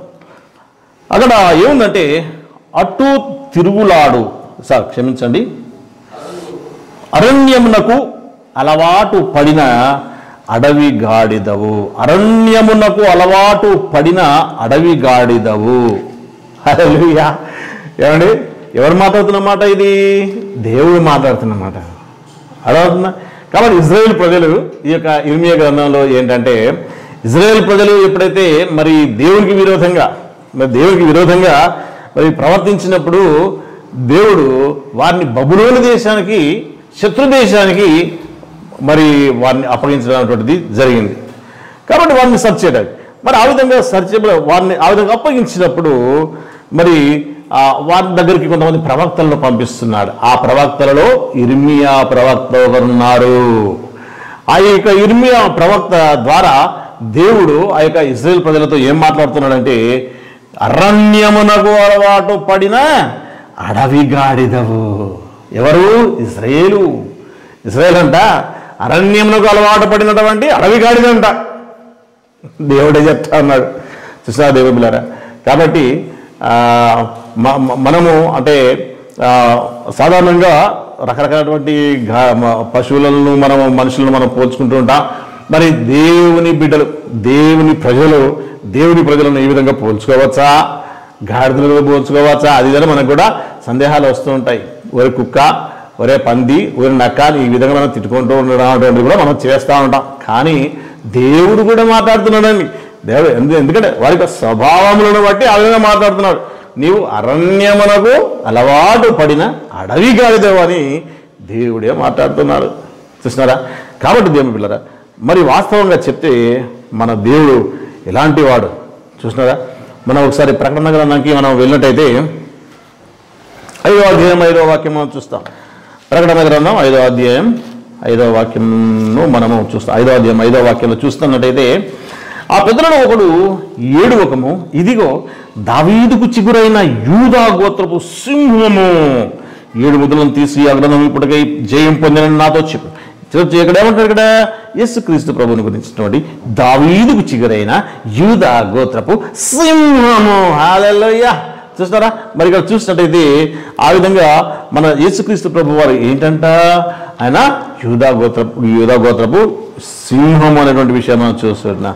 అదే మనము హోషేయ గ్రంథంలో కూడా ఒక మాట మనం చూస్తాం. చూడండి ఒకసారి, హోషేయ గ్రంథము 5వ అధ్యాయం 14వ వచనం చూద్దాం ఒకసారి. హోషేయ గ్రంథంలో దయచేసి బైబిల్ ఉన్న వారందరూ కూడా చూడండి ఒకసారి. హోషేయ గ్రంథం 5వ అధ్యాయం 14వ వాక్యం చూద్దాం. ఏలయనగా ఎఫ్రాయిమీలకు సింహము వంటి వాడను గాను, యూదా వారికి కొదమ సింహం వంటి వాడను గాను నేనందును. హల్లెలూయా! దేవుడు మాట్లాడుతున్నాడు ఏంటంటే, నేను యూదా వారికి కొదమ సింహము వంటి వాడను అనేటువంటి మాటను మాట్లాడుతున్నాను. దేవుడు బిడ్డలారా, మనము చూసినట్టయితే మరి ఇక్కడ మనం ఒక విషయం మనం గమనించుకోవాలి. ఆయన సింహం వంటి వాడైతే ఆయనకు సింహములకు ఏమి పుట్టాలి? ఏం పుట్టాలి? సింహాలే పుట్టాలా? హల్లెలూయా! సింహాలకు సింహాలు పుట్టాలా, గాడిదలు పుట్టద్దు. అర్థమవుతుందా? సింహాలకు సింహాలు పుట్టాలా, సింహాలకు గాడిదలు పుట్టొద్దు. మనము కూడా ఏం కావాలని దేవుడు కోరుతున్నాడంటే సింహములను కావాలని ఆయన కోరుతున్నాడు. ఒకసారి మనం మీకా గ్రంథంలో చూద్దాం. ఒకసారి మీకా గ్రంథం 5వ అధ్యాయం 8వ వాక్యం మనం చూస్తాం. ఒకసారి మీకా గ్రంథము 5వ అధ్యాయము 8వ వాక్యము అందరూ తీయండి. మీకా 5:8. యాకోబు సంతతిలో శేషించిన వారు అన్య జనుల మధ్యను అనేక జనములలోను అడవి మృగములలో సింహము వలెను ఎవడును విడిపింపకుండా లోపలికి చొచ్చి గొర్రెల మందలను త్రొక్కి చీల్చు కొదమ సింహం వలెను ఉందురు. హల్లెలూయా! దేవుడు కాదు. అది ఇక్కడ ఏంటంటే అది ఇజ్రాయేలు ప్రజలను గురించి మాట్లాడుతున్నాడు. ఈ మాట ఇజ్రాయేలు ప్రజలను గురించి మాట్లాడుతున్నాడు. ఏమనంటే, మీరు ఏ విధంగా ఉంటారంట? గొర్రెల మందలను త్రొక్కి చీల్చు కొదమ సింహం వలె ఉందురు. అంటే దేవుడు మనల్ని ఆ రీతిగా ఉండాలనేటువంటి అంశాన్ని మనం చూస్తున్నాం. సామెతల గ్రంథంలో 28వ అధ్యాయం 1వ వాక్యంలో చూస్తున్నాం. నీతిమంతులు సింహము వలె ధైర్యంగా ఉందన్నటువంటి మాటలు మనం చూస్తున్నాం. కాబట్టి దేవుని బిడ్డలారా, మనం చూస్తాం ఒకసారి ఏంటంటే, మనం పేతురు రాసిన మొదటి పత్రికలో 5వ అధ్యాయం 8వ వాక్యంలో ఒక మాట మనం చూస్తున్నాం. దేవుని బిడ్డలారా, పేతురు రాసినటువంటి మొదటి పత్రిక 5వ అధ్యాయం 8వ వాక్యాన్ని మనం గమనించినట్టయితే, నిబ్బరమైన బుద్ధి గలవారై మెలకువగా ఉండడి, మీ విరోధి అయిన అపవాది గర్జించు సింహము వలె ఎవరిని మృంగుదునా అని వెదకుచూ తిరుగుచున్నాడు అని ఇక్కడ దేవుని యొక్క మాట రాయబడింది. అదే మీ విరోధి అయిన అపవాది అంట గర్జించు సింహము వలె, మరి ఎవరిని మృంగుదునా అనేటువంటి అది ఆ విధంగా తిరుగుతుంది. కానీ మరి మనం ఏం చేస్తామంట? గర్జించు సింహము వలె ఎవరిని మృంగుదునా అని అపవాది తిరుగుతామంటే మనము ఏం చేస్తామంటే కొదమ సింహాలమై ఆ యొక్క గర్జించు సింహానికి తీసిపారేస్తామంటే. హల్లెలూయా! చూస్తారా? అది అపవాది ఏంటంట? అది గర్జించు సింహం మాత్రమే. కానీ మనం ఏంటంట? కొదమ సింహాలం. హల్లెలూయా! చూస్తారా? మనం గాడిదలం కాదండి. కాబట్టి మనము ఆ రీతిగా సిద్ధపడాలా, దేవుని బట్టి ధైర్యం తెచ్చుకోవాలా. సింహం వంటి ధైర్యంతో మనము ఈ భూమి మీద మనం జీవించాలనేటువంటిది మరి దేవుని యొక్క అభిలాష, ఆయన యొక్క ఆశయం. తన బిడ్డలు ఆ విధంగా ఉండాలి. సింహం బిడ్డలు సింహంలాగానే ఉండాలని సింహం ఎట్లా కోరుకుంటుందో మన దేవుడు కూడా మనల్ని అదే రీతిగా కోరుకుంటున్నారు. దేవుని బిడ్డలారా, యెషయా గ్రంథంలో ఒక మాట చూడండి. 49వ అధ్యాయం 7వ వాక్యం చూసినట్టయితే, యెషయా గ్రంథం 49వ అధ్యాయం యెషయా గ్రంథం 49వ అధ్యాయం 7వ వాక్యాన్ని మనం గమనించి చూసినట్టయితే ఎవరంటే ఇశ్రాయేలు విమోచకుడును పరిశుద్ధ దేవుడునగు యెహోవా మనుషుల చేత నిరాకరింపబడిన వాడును జనులకు అసహ్యుడును నిర్దయాత్మల సేవకుడునగు వానితో ఈలాగ సెలవిస్తున్నారు. యెహోవా నమ్మకమైన వాడనియు ఇశ్రాయేలు పరిశుద్ధ దేవుడు నిన్ను ఏర్పరచుకుననియు రాజులు గ్రహించి లేచెదరు. హల్లెలూయా. రాజులు గ్రహించి లేచెదరు, అధికారులు నీకు నమస్కారము చేసెదరు. అధికారులు నీకు నమస్కారం. సింహం ఎప్పుడు కూడా దేనికి కూడా వెనుక తీసేటువంటి సందర్భమే ఉండదు. సింహము దేనికి భయపడదు. సింహము అది వెనుకడుగు వేయదు. అది వేసిందంటే ఇంకా అంతకంటే కొన్ని రెట్ల బలంతో ముందుకు దూకడానికి. హల్లెలూయా. కాబట్టి దేవుని పిల్లరా, ఆ రీతిగా మనం చూసినట్టయితే దేవుని బిడ్డలు ఆ రీతిగా గొప్ప ధైర్యంతో మనం ఉండాలి. ఆ రీతిగా గొప్ప ధైర్యంతో మనం ఉండాలనేటువంటి విషయాన్ని మనము చూస్తున్నాం దేవుని పిల్లరా. కాబట్టి కానీ చూసినట్టయితే మరి ఈ యొక్క మనుషులు ఎందుకు ఈ విధంగా మారిపోతున్నారు, మనుషులు ఎందుకు శక్తి లేకుండా అయిపోతున్నారు, మనుషులు ఎందుకు బలహీనలు అయిపోతున్నారు అనేటువంటి విషయాన్ని కూడా మనం చూస్తుంటున్నాం దేవుని బిడ్డలారా. మరి ఇక్కడ మనం చూసినట్టయితే మనము ఒక విషయాన్ని మనం గమనించుకోవాలా. కీర్తనకారుడు తన విషయాన్ని గమనించుకున్నాడు. ఏమని గమనించుకున్నాడో చూద్దాం ఒకసారి. కీర్తన 51వ కీర్తనలో ఒక మాట మాట్లాడతాడు. 51వ కీర్తనలో దావీదు ఒక మాట మాట్లాడతాడండి. 5వ వాక్యంలో చూసినట్టయితే నేను పాపములో పుట్టిన వాడను, పాపములోనే నా తల్లి నన్ను గర్భమున ధరించెను. చూస్తున్నారా, నేను పాపములో పుట్టిన వాడను, పాపములోనే నా తల్లి నన్ను గర్భం ధరించినటువంటి మాట మనం చూస్తున్నాం. కాబట్టి మనం చూసినట్టయితే మన పుట్టుకనే ఎట్లా ఉంటుందంటే గాడిద పుట్టుకలాగా అయిపోతుంది అన్నమాట. పాపంలోనే మరి మనం పుడుతున్నాము.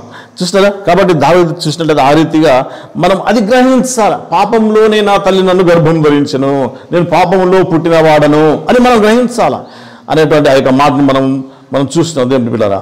రెండవది ఏంటంటే సింహంగా బ్రతకాలనేటువంటి ఆశతో మనం జీవించాలి. మూడవది ఏంటంటే మరి ఇక్కడ మనము ఈ యొక్క మత్తయి సువార్తలో ఒక మాట మనం చూస్తాము. 11వ అధ్యాయం 29వ వాక్యంలో, మత్తయి సువార్త 11వ అధ్యాయం 29వ వాక్యంలో మనం చూస్తున్నాం దేవుని పిల్లరా. మత్తయి సువార్త 11వ అధ్యాయం 29వ వాక్యంలో చూసినట్టయితే నేను సాత్వికుడును దీన మనసు గలవాడను గనుక మీ మీద నా కాడి ఎత్తుకొని నా యొద్ద నేర్చుకునడి, మీ మీద నా కాడి ఎత్తుకొని నా యొద్ద నేర్చుకునడి, అప్పుడు మీ ప్రాణంలో విశ్రాంతి దొరకను అనేటువంటి మాట మనం చూస్తాం దేవుని బిడ్డలారా. అంటే గాడిద అనేటువంటిది ఏంటంటే అది ప్రయాసపడేది. గాడిద అనేటువంటిది అది మోతలు మోసేటువంటిది, అది ఒక ప్రయాసపడేటువంటి జంతువు. అది మరి ఆ రీతిగా అలాంటి రీతిగా మనము కూడా దేవుడు చెప్తున్నాడు ఏంటంటే మనం ఎప్పుడు సింహాలుగా మారుతాం, మనం ఏం చేస్తే సింహాలుగా మారుతాం అనేటువంటి విషయాన్ని మనం గమనించుకోవాలి. ఏం చేస్తే సింహాలుగా మారుతాం? మరి ఓకే, పుట్టుకలో మనము మరి గాడిదలాగా మనం పుట్టాము, పాపములోనే నేను పుట్టి తిని అని దావీదే మాట్లాడుతూ ఉన్నాడు. మరి ఏ విధంగా సింహాలుగా మారుతాము అనేటువంటి విషయాన్ని గమనిస్తే ఇక్కడ ఏమంటున్నాడంటే మరి మత్తయి సువార్తలో మనం చూస్తే ఆయన మరి నా కాడి ఎత్తుకొని నా యొద్ద నేర్చుకునడి. ఆయన కాడి ఎత్తుకోకపోతే మనము సింహాల్లాగా మారలేము దేవుని బిడ్డలారా. ఆయన కాడి ఏంటంటే ఆయన కాడి మరి ప్రార్థన అనేటువంటి కాడి, దేవుని వాక్యం అనేటువంటి కాడి, మరి నీతి క్రియలు అనేటువంటి కాడి, మరి సత్క్రియలు, దీనత్వం, ఇవన్నీ కూడా కాడి, దేవుని యొక్క కాడి. ఈ యొక్క కాడి అనేటువంటి దానిని మనము మరి ఎత్తుకోకపోయినట్టయితే మనము సింహాలుగా మారలేము, మనం గాడిదలాగానే బతకవలసి వస్తుంది దేవుని బిడ్డలారా. మనం చూసినట్టయితే ఇక్కడ దేవుని యొక్క కాడి, దేవుని కాడి మోయడం ద్వారా ఏంటి ప్రయోజనం? దేవుని కాని అనగా మనం ప్రార్థించాలంటే అసలు ప్రార్థించడానికి అనేకులకు అసలు మనస్సే ఉండదు, వాక్యం చదవడానికి అనేకులకు మనస్సే ఉండదు, వాక్యం ధ్యానించడానికి మనసు ఉండదు, వాక్యం వినడానికి కూడా మనసు ఉండదు. చాలామందికి ఆ రీతిగా ఉంటుంది. అనగా అదొక రకమైనటువంటి కాడి. ఆ కాడి అనగా అది ప్రయాసంతో, అది బలవంతంగా బలాత్కారంగా మోయవలసినటువంటి బరువైనటువంటి, అది భారమైనటువంటి విషయంగా మరి మనం ఆలోచన చేస్తుంటాం. కాబట్టి దేవుని వెళ్ళారా, గాడిద సింహంగా మారాలి అని అంటే కాడి ఎత్తుకోవాలి. హల్లెలూయా. ప్రార్థన అనే కాడి ఎత్తుకోవాలా, వాక్యం అనే కాడి ఎత్తుకోవాలా, వాక్యం వినడమైనటువంటి కాడి ఎత్తుకోవాలా, వాక్యంతో సరి చేసుకోవాలనేటువంటి కాడి ఎత్తుకోవాలా, దీనత్వమైనటువంటి కాడి ఎత్తుకోవాలా, పరిశుద్ధతను పాటించేటువంటి కాడి ఎత్తుకోవాలంతే వేస్తున్నామములా. అప్పుడే మనము సింహాలుగా మార్చబడగలుగుతాం దేవుని బిడ్డలారా. కాబట్టి మన గాడిదలాగానే ఉండడానికి మనం కాదు, మనుషులు చూడడానికి మనం గాడిదలాగా కనిపిస్తామేమో కానీ అనగా స్వభావములో. కానీ దేవుని బిడ్డలారా, దేవుని దృష్టిలో మనం సింహారం అవ్వాలంటే ఈ కాడిని మనం ఎత్తుకొని తీరాలా, ఈ కాడిని మనం ఎత్తుకొని తీరాలనేటువంటి విషయాన్ని మరి ప్రభు మనతో మాట్లాడుతున్నారు. దేవుని బిడ్డలారా, మరి ఇక్కడ మనం చూసినట్టయితే ఇక్కడ ఇంకోటి ఏం చేశారంటే వారు మట్టలు అనేటువంటి వారు పరిచినటువంటి సందర్భాన్ని మనం బట్టలు పట్టుకొని కింద పరిచారు, మరి మట్టలు పట్టుకొని ఊపినటువంటి సందర్భాన్ని మనం చూస్తున్నాం. దేవుని బిడ్డలారా, మనం చూస్తున్నట్టయితే యోహాను సువార్త 4వ అధ్యాయం 23వ వచనంలో ఏమంటాడంటే, యోహాను సువార్త 4వ అధ్యాయం 23వ వాక్యంలో, అయితే యథార్థంగా ఆరాధించువారు ఆత్మతోనూ సత్యముతోనూ తండ్రిని ఆరాధించు కాలం వచ్చుచున్నది, అది ఇప్పుడును వచ్చి ఉన్నది, తను ఆరాధించువారు అట్టివారే కావాలని తండ్రి కోరుచున్నాడు అన్న. ఇక చూస్తే యథార్థంగా ఆరాధించేవారు ఆత్మతోనూ సత్యముతోనూ ఆరాధించవాలని. ఇప్పుడు మనం చూసేటైతే సాధారణంగా మనము మట్టల ఆదివారాన్ని ఏం చేస్తామంటే మట్టలు పట్టుకొని మట్టలను మహా మంచి చక్కని పువ్వులతో అలంకరించి వాటిని చేతిలో పట్టుకొని ఇంకా చాలా చాలా మందిరాలు చూస్తేనైతే వారు ఏం చేస్తుంటారంటే వారు మందిరం చుట్టూ వారు పాటలు పాడుతూ మందిరం చుట్టూ తిరిగి ఆ రీతిగా మందిరంలో ప్రవేశించడం కొంతమంది చేస్తుంటారు. ఇంకా కొంతమంది అయితే ఏకంగా ఊరేగింపుగా వెళ్తారు, రోడ్లపైన ఊరేగింపుగా మట్టలన్నీ ఊపుకుంటూ పాటలు పాడుకుంటూ ఆ విధంగా వెళ్తూ ఉంటారు. కానీ దేవుని పిల్లరా, ఓకే, ఆ విధంగా చేస్తున్నాం కరెక్టే, కానీ దానికంటే ముందు ఆ మట్టలు ఊపడం ద్వారా మరి దేవుడు సంతోషించడు. కానీ మరి మన మన మన యొక్క జీవితంలో మనము ఆత్మతో ఇది ఫిజికల్గా మనం ఈ విధంగా మట్టలు పట్టుకొని మనం ఊపుతూ ఉన్నాం, మట్టలు పట్టుకొని మనం ఈ రీతిగా ఊపుతున్నాం. మరి ఇప్పుడు మనకు ఈ ఫిజికల్ కాదు కదా ఆరాధన, మనము భౌతికంగా చేసేటువంటి ఆరాధన కాదు. ఇప్పుడు మనం ఊపవలసింది ఇది కాదు, ఆత్మ సంబంధమైనటువంటి మట్టలు ఊపాలా. హల్లెలూయా. చూస్తున్నా దేవుని బిడ్డలారా, మరి ఈ మట్టలు ఊపితే దేవుడు సంతోషించడు. ఓకే, ఊపు. ఎప్పుడు ఊపు? నువ్వు ఫస్ట్ ఆత్మ సంబంధమైనటువంటి మట్టలు ఊపిన తర్వాత ఇది ఊపు. హల్లెలూయా. అప్పుడు దేవుడు సంతోషిస్తాడు. అంతేగాని ఇవి పట్టుకొని నువ్వు ఎన్ని నెలలు ఎన్ని సంవత్సరాలు పట్టుకొని ఊపుతూ ఉన్నా కూడా ఒక్క ఆశీర్వాదం కూడా రాలేదు. హల్లెలూయా. చూస్తా దేవుని పిల్లరా. కాబట్టి మట్టలు కూడా కాదండి దేవునికి. అబ్బా నా బిడ్డలు మట్టలు ఊపుతున్నారు, అబ్బా నా బిడ్డలు ఇంత చక్కగా అలంకరించినటువంటి మట్టలు ఊపుతున్నారు అని దేవుడు సంతోషించి వరాలు గుమ్మరిస్తాడు ఆయన? నా నెవర్. దేవుడు ఆ విధంగా సంతోషించేవాడు కాదు. ఆయన కోరిన మట్టలు ఏంటంటే ఆయన కోరినటువంటి మట్టలు ప్రార్థన అనేటువంటి మట్టలు ఆయన కోరుతున్నాడు. నీ వాక్యం అనేటువంటి మట్టలు ఆయన కోరుతా ఉన్నాడు. నీలో నీతి క్రియలు, నీలో ఒక సత్ప్రవర్తన అనేటువంటి సత్క్రియలు అనేటువంటి ఆ విధమైనటువంటి మట్టలు ఆయన కోరుతున్నాడు. అవి కదలాలా, వాటిని ఊపాలా మనం. హల్లెలూయా. సాధారణంగా ఏం చేస్తామంటే ఏదైనా ఒక చెట్టు ఫలాలు కానీ, ఇప్పుడు ఉదాహరణకు ఒక రేగు చెట్టు ఇంకేదైనా కానీ దాని యొక్క ఫలాలు పళ్ళు రావడానికి దాన్ని ఏం చేస్తారంటే ఊపుతూ ఉంటారు. ఊపినప్పుడు ఏమవుద్ది? రాలుతాయి, అవునా కదా? కాబట్టి మనము మన జీవితంలో ఆశీర్వాదాలు రావాలి. ప్రభువా ఆశీర్వాదం దించు ప్రభువా ఆశీర్వదించు అనుకుంటూ మనము మామూలుగా మనం ప్రార్థన చేస్తే అవి మట్టలు పడుకుని ఊపితే రాలు. ఇలాంటి మట్టలు కాదు దేవుడు అంటే. మనకు దేవుడు కోరేటువంటి మట్టలు ఏవైతే ఉన్నాయో వాటిని పట్టుకొని ఊపాలా. ప్రార్థన అనేటువంటి మట్ట, ఆ యొక్క పరిశుద్ధత అనేటువంటి మట్ట, ఆ యొక్క దైవ వాక్యమైనటువంటి మట్ట, ధ్యానం అనేటువంటి మట్ట, పరిశుద్ధత అనేటువంటి మట్ట, నీతిక్రియలు సత్క్రియలు అనేటువంటి మట్టలు, వినయం విధేయత అనేటువంటి మట్టలు, ఈ మట్టలు పట్టుకొని ఈ మట్టలను మనము ఎంత ఊపుతుంటే అంతగా మనకు ఫలాలు రాలుతూ ఉంటాయి. హల్లెలూయా. చూస్తారా, ఆ మట్టలు మనకు మరి రావాల్సినటువంటి ఆ విధంగా అదేంటది? ఆత్మ సంబంధమైనటువంటి ఆరాధన. అది ఆత్మ సంబంధమైనటువంటి ఆరాధన అంటే అది ఆత్మతో సత్యంతో ఆరాధించడం అంటే ఏంటన్నమాట? ఈ మట్టలు కాల, అంతే తప్ప ఈ మట్టలతో కాదన్నటువంటి విషయాన్ని మనం జ్ఞాపకం చేసుకుంటున్నాం. దేవుని పిల్లరా, మరి దేవుని యొక్క మరి సన్నిధానంలో మనకు తెలుసు కీర్తనల గ్రంథంలో 16వ అధ్యాయం 11వ వచనంలో చూసినట్టయితే మరి ఆయన సన్నిధానంలో మనకు సంపూర్ణ సంతోషాలు ఉన్నాయి, ఆయన కుడి చేతులు నిత్యము సుఖములు ఉన్నాయని. సంతోషం కావాలి ప్రభువా, సంతోషం కావాలి ప్రభువా, నా జీవితం అంతా దుఃఖమే, నా జీవితం అంతా ఏడిపివే అంటే నువ్వు పట్టుకొని నువ్వు దేన్ని నువ్వు ఊపేది ఏంటి, అసలు నువ్వు కదిలించేది ఏంటి? అవి ఏమైనా కదులుతున్నాయా? మరి అవన్నీ కూడా నీకు ఆశీర్వాదాలు రాలంటే చూడండి. అదే రీతిగా కీర్తనల 31:19 చూసినట్టు మేలులు, ఆయన మేళ్ళు అవన్నీ ఎక్కడ పోతున్నాయి? ఎందుకు రాలట్లేదు అంటే రాలగొట్టేటువంటి స్థితిలో నీవు లేవు. చూసినారా? ఏదో భౌతికంగా నువ్వు ఊపి మట్టలాది రోజున మట్టలు ఊపుతున్నావే తప్ప నీ హృదయంలో ఈ మట్టలు లేవు, ఆ మట్టలకు కదలిక లేదు, వాటిని ఊపడం లేదు కాబట్టి నీ మీదకి ఆశీర్వాదం రావట్లేదు. దయచేసి దేంప పిల్లరా, అందు గురించనే ఆ 3వ యోహాను రాసినటువంటి 3వ పత్రికలో 2వ వచనంలో ప్రియుడా నీ ఆత్మ వర్ధిల్లుచున్న ప్రకారం నీవు అన్ని విషయంలోనూ వర్ధిల్లుచు సౌఖ్యంగా ఉండాలని ప్రార్థిస్తున్నాను అంటాడు. అక్కడ ఏంటంట? ఆత్మ ఉన్న స్టేజ్లోనే ఉంటుంది. చాలామందికి సంవత్సరాలు గడుస్తూ ఉంటాయి, ఆత్మలో ఏ భేదము ఉండదు, వారి ప్రవర్తనలో ఏ భేదం ఉండదు, వారి మాటల్లో ఏ భేదం ఉండదు, వారి క్రియల్లో ఏ భేదం ఉండదు. మరి ఏది చూసినా వారి ప్రవర్తన విషయంలో ఇలాంటి మార్పు కూడా ఉండదు. కాబట్టి దేవుని పిల్లరా, ఇలాంటి వారు మరి అన్ని విషయంలో ఎలా వర్ధిల్లుతారు దేవుని పిల్లరా? చూసినారా? కాబట్టి మనము ఆత్మతో సత్యంతో మనం ఆరాధించాలి. అప్పుడే ఆ యొక్క మరి కదలిక అనేటువంటిది వస్తుంది. ఆత్మ చూడండి, అక్కడ ప్రియుడా నీ ఆత్మ వర్ధిల్లుచున్న ప్రకారం అంటే అర్థం ఏంటి? ఆ ఆత్మ స్టేజ్ ఒకే స్థితిగా ఉండొద్దు, అతనే ఉండొద్దు, దాంట్లో ఒక కదలిక అనేటువంటిది రావాలి. అక్కడ ఆ స్పిరిట్ అనేటువంటిది కదలాల.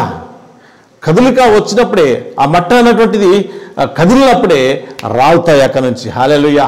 చూస్తున్నారా? కాబట్టి ఆ విధంగా మన యొక్క మరి దేవుడు కోరేది అది. ఆ విధమైనటువంటి ఆరాధనను ఆయన కోరుతున్నాడు. ఆయన కోరేది ఆ విధమైనటువంటి ఆత్మతో సత్యంతో చేసేటువంటి ఆరాధన ఆయన కోరుతున్నాడు అనేటువంటి విషయాన్ని ప్రభునామములో మీకు తెలియజేస్తున్నాను. దేవుని బిడ్డలారా, మరి ఇక 3వ అంశంని చూద్దాం. లూకా సువార్త 19వ అధ్యాయంలో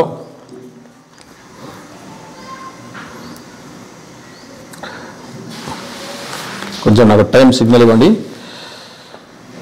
లూకా సువార్త 19వ అధ్యాయంలో 37వ వాక్యం చదువుకుందాం. ఇందులో చూస్తే 37 నుంచి 46. లూకా సువార్త 19వ అధ్యాయం లూకా సువార్త 19వ అధ్యాయంలో 37 నుంచి 46 వచనం చూస్తే, ఒలివల కొండ నుండి దిగుచోటికి ఆయన సమీపించుచున్నప్పుడు శిష్యుల సమూహం అంతయు సంతోషించుచు ప్రభు పేరిట వచ్చు రాజు స్తుతింపబడుగాక, పరలోకమందు సమాధానమును సర్వోన్నతమైన స్థలములో మహిమై ఉండునుగాక అని తాము చూసిన అద్భుతాలన్నింటి గురించి మహాశబ్దంతో దేవుని స్తుతం చేయసాగి ఆ సమూహంలో ఉన్న కొందరు పరిసయ్యులు బోధకుడాని శిష్యులను గద్దింపమని ఆయనతో చెప్పగా ఆయన వారిని చూసి వీరు ఒకరిని ఇలా ఈ రాళ్ళు కేకలు వేయనని మీతో చెప్పుచున్నాను. ఇక్కడ చూసినట్టయితే కొంతమంది ఆ యొక్క జన సమూహములో మరి ఉన్నటువంటి ఒక 4 రకాలైనటువంటి మనుషుల గురించి నేను స్పీడ్గా చెప్పేస్తాను, దయచేసి గమనించండి. ఆ యొక్క 4 రకాలైనటువంటి అంటే ఆ యొక్క గుంపులో ఆ యొక్క సమూహంలో 4 రకాలైనటువంటి వారు ఉన్నారు. అంటే వారు బయటికి కనబడరు, కానీ వారి యొక్క స్వభావంలో 4 రకాలైనటువంటి వారిని మనం విశ్లేషించవచ్చు. మొదటి రకం ఏంటంటే వారు తెలియకలే గుంపులో చేరతారు. వారు తెలియకుండానే వారు గుంపు, వారు ఎందుకు వచ్చారో వారికి తెలియదు. హల్లెలూయా! చూస్తారా? వారు ఎందుకు వచ్చారో, ఆ గుంపులో ఎందుకు చేస్తున్నారో, అంటే ఇక్కడ ఏదో గుంపు ఉందే ఏదో చూద్దాం అని వారు తెలియకనే అందుకు ఆ గుంపులోకి వస్తారు. ఇలాంటి వారు ఎలా ఉంటారంటే వారు హోసన్నా హోసన్నా అంటే వారందరూ కూడా ఏమంటారంటే హోసన్నా హోసన్నా హోసన్నా అంటారు. మళ్ళీ సిలువవేము అనగానే వీళ్ళందరూ ఏం చేస్తారు? మళ్ళీ సిలువ స్థిరత్వం లేనటువంటి గుంపు. వారు ఎందుకు వచ్చారో మనకే తెలియదు. అలా ఉందా? తెలియకయే వారు గుంపులో చేరతారు. అసలు వారు ఏం చేస్తున్నారో వారికే తెలియదు. ఇలాంటి గుంపు ఒకటి ఉంటుంది. అలా వాళ్ళు ఎందుకు వస్తున్నారో వారికే తెలియదు, వారు ఏం మాట్లాడుతున్నారో వారికి తెలియదు. అలాంటి గుంపు ఒకటి ఉంటుంది. రెండవ గుంపు ఏదైనా దొరుకుతుందేమో అనేటువంటి ఆశతో వచ్చేటువంటి గుంపు ఒకటి ఉంటుందండి. ఏమో యేసు ప్రభు వారు అప్పుడు ఏదో రొట్టెలు చేశాడంట, మరి ఇప్పుడు ఏమో ఇస్తాడో చూద్దాం, ఏదైనా ప్రయోజనం ఏమైనా వస్తుండొచ్చు, చెప్పలేము, ఏదైనా దొరుకుతుండొచ్చు, సో లెట్ us గో అని కొంతమంది యేసు ప్రభు దగ్గరికి వెళ్తే ఏదో ఒకటి వస్తుందేమో. యేసు ప్రభు దగ్గర పోతే 383 క్రీస్తు శకం 383 సంవత్సరంలో కాన్స్టంట్ అయినటువంటి ఒక ఆయన ఏం చేశాడంటే ఈ విధంగా అనే బీదలకు ఆయన ఈ సువార్త అన్న మీరు కనుక దేవుని నమ్ముకుంటే నేను మీ కొరకు ఆహార పదార్థాలను కానీ వస్త్రాలను కానీ నూనెలు కానీ అవన్నీ కూడా నేను మీకు ఇస్తాను, మీరు నమ్ముకోండి, నేను తప్పకుండా ఇస్తానని 383 క్రీస్తు శకము అప్పుడు ప్రారంభం చేశాడండి. హల్లెలూయా. అర్థమవుతుందా? ఆంగ్లేయులు అందు గురించి అనే చాలామంది ఇప్పటికి కూడా చాలామంది సాయం చేస్తారు. అందుకనే చాలామందిలో అదే అపోహ ఇంకా తిరుగుతూ ఉంది. ఏంటంటే క్రిస్టియన్స్ ఏదో ఒక ఆశ చూపి వారు లాక్కుంటారు అని. అలా లాక్కున్నటువంటి పద్ధతి ఇది 383లో ప్రారంభమైంది. కాన్స్టంటైన్ అనేటువంటి వ్యక్తి ద్వారా అది స్టార్ట్ అయింది. ఆ విధంగా ప్రారంభమైంది. అదే చాలామంది మరి అఫ్కోర్స్ అది చేయడం తప్పేం కాదు, వారు కూడా లాభపడ్డారు కదా. పేదలు ఆహారం లేని వారు ఆహారం వారు సంపాదించుకోగలిగారు. ఆ రీతిగా వారు దేవుని కూడా తెలుసుకోగలిగినారు. ఓకే. రెండవది ఏంటంటే ఏదైనా దొరుకుతుందేమో అనుకునేటువంటి గుంపు, ఏదైనా ప్రయోజనం కలుగుతుందేమో అనేటువంటి ఆశ. అంటే నాట్ ష్యూర్, వాళ్ళకి ఏంటంటే ఒక ష్యూరిటీ అనేది ఉండదు అన్నమాట. చెప్పడం దొరుకుతుండొచ్చు అనేటువంటి రీతిగా కొంతమంది అందులో ఉంటారు. అంటే అదొక రకమైనటువంటి కమర్షియల్గా అన్నమాట. కమర్షియల్ గుంపు అదొకటి. మూడవ గుంపు ఏంటంటే క్రూర జనుల గుంపు. అంటే వారికి ఎంత మధురంగా మాట్లాడినా కూడా వారికి ఏమనిపిస్తుందంటే ఇన్ని పిసికి చంపేద్దామా అన్నంత కోపం వస్తూ ఉంటుంది వాళ్ళకి. హల్లెలూయా. చూస్తారా, చేసేది మంచి, మాట్లాడేది మంచి, కానీ వారికి నచ్చదు, వారికి అస్సలు గిట్టదు. కాబట్టి వీటిని ఏ విధంగా చేసి మరి చంపి పారేయాలన్నంత కోపం వచ్చేస్తూ ఉంటుంది. మనం ఎంత మంచి చేసినా, ఎంత మేలు చేయబోయినా కూడా వాళ్ళకి మాత్రం కోపమే వస్తూ ఉంటుంది. క్రూర జనుల యొక్క గుంపు అండి ఇది. దేవుడారా, చూస్తున్నారా, యేసుక్రీస్తు ప్రభు వారితో యేసుప్రభువు లేపినటువంటి లాజరు వచ్చాడు. యేసుప్రభు సమాధిలో నుంచి లాజరు వచ్చాడు.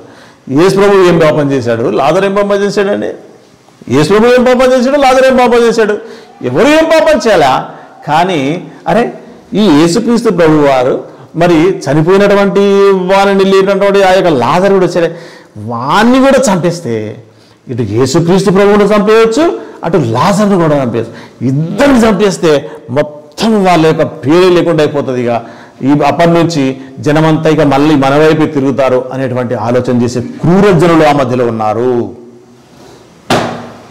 దెబ్బ పిల్లరా, ప్రస్తుతం అనేక కంట్రీస్లో కూడా ఇదే పరిస్థితి అండి. ఎవడికి కావాలే మంచి, ఎవడికి కావాలే మంచి? యేసుక్రీస్తు ప్రభువులో ఏం తప్పు ఉంది? అయినా కూడా జనానికి నచ్చదు. ఎంత మధురంగా చెప్పినా, ఎంత ఏది చేసినా కూడా వారికి అస్సలు నచ్చలు.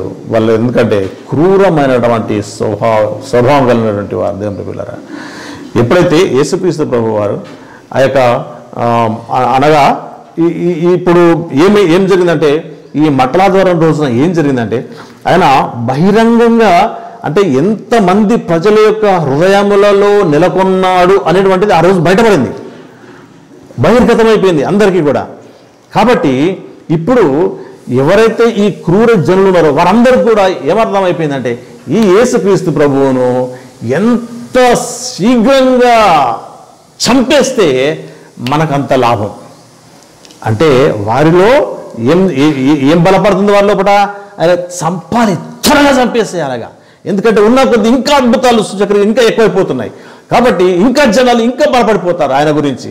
కాబట్టి ఆయన త్వరగా చంపేసేయాలనేటువంటి మరి విషయం అక్కడ మనకు కనపడతా ఉంది. క్రూర జనుల గుంపు. ఇక మూడవది ఏంటంటే విధేయుల గుంపు. విధేయుల గుంపు చూసినా దేవుని పిల్లరా, వీరేమంటారంటే యేసు ప్రభు కొరకు దేనికైనా రెడీ అంటారు. హల్లెలూయా.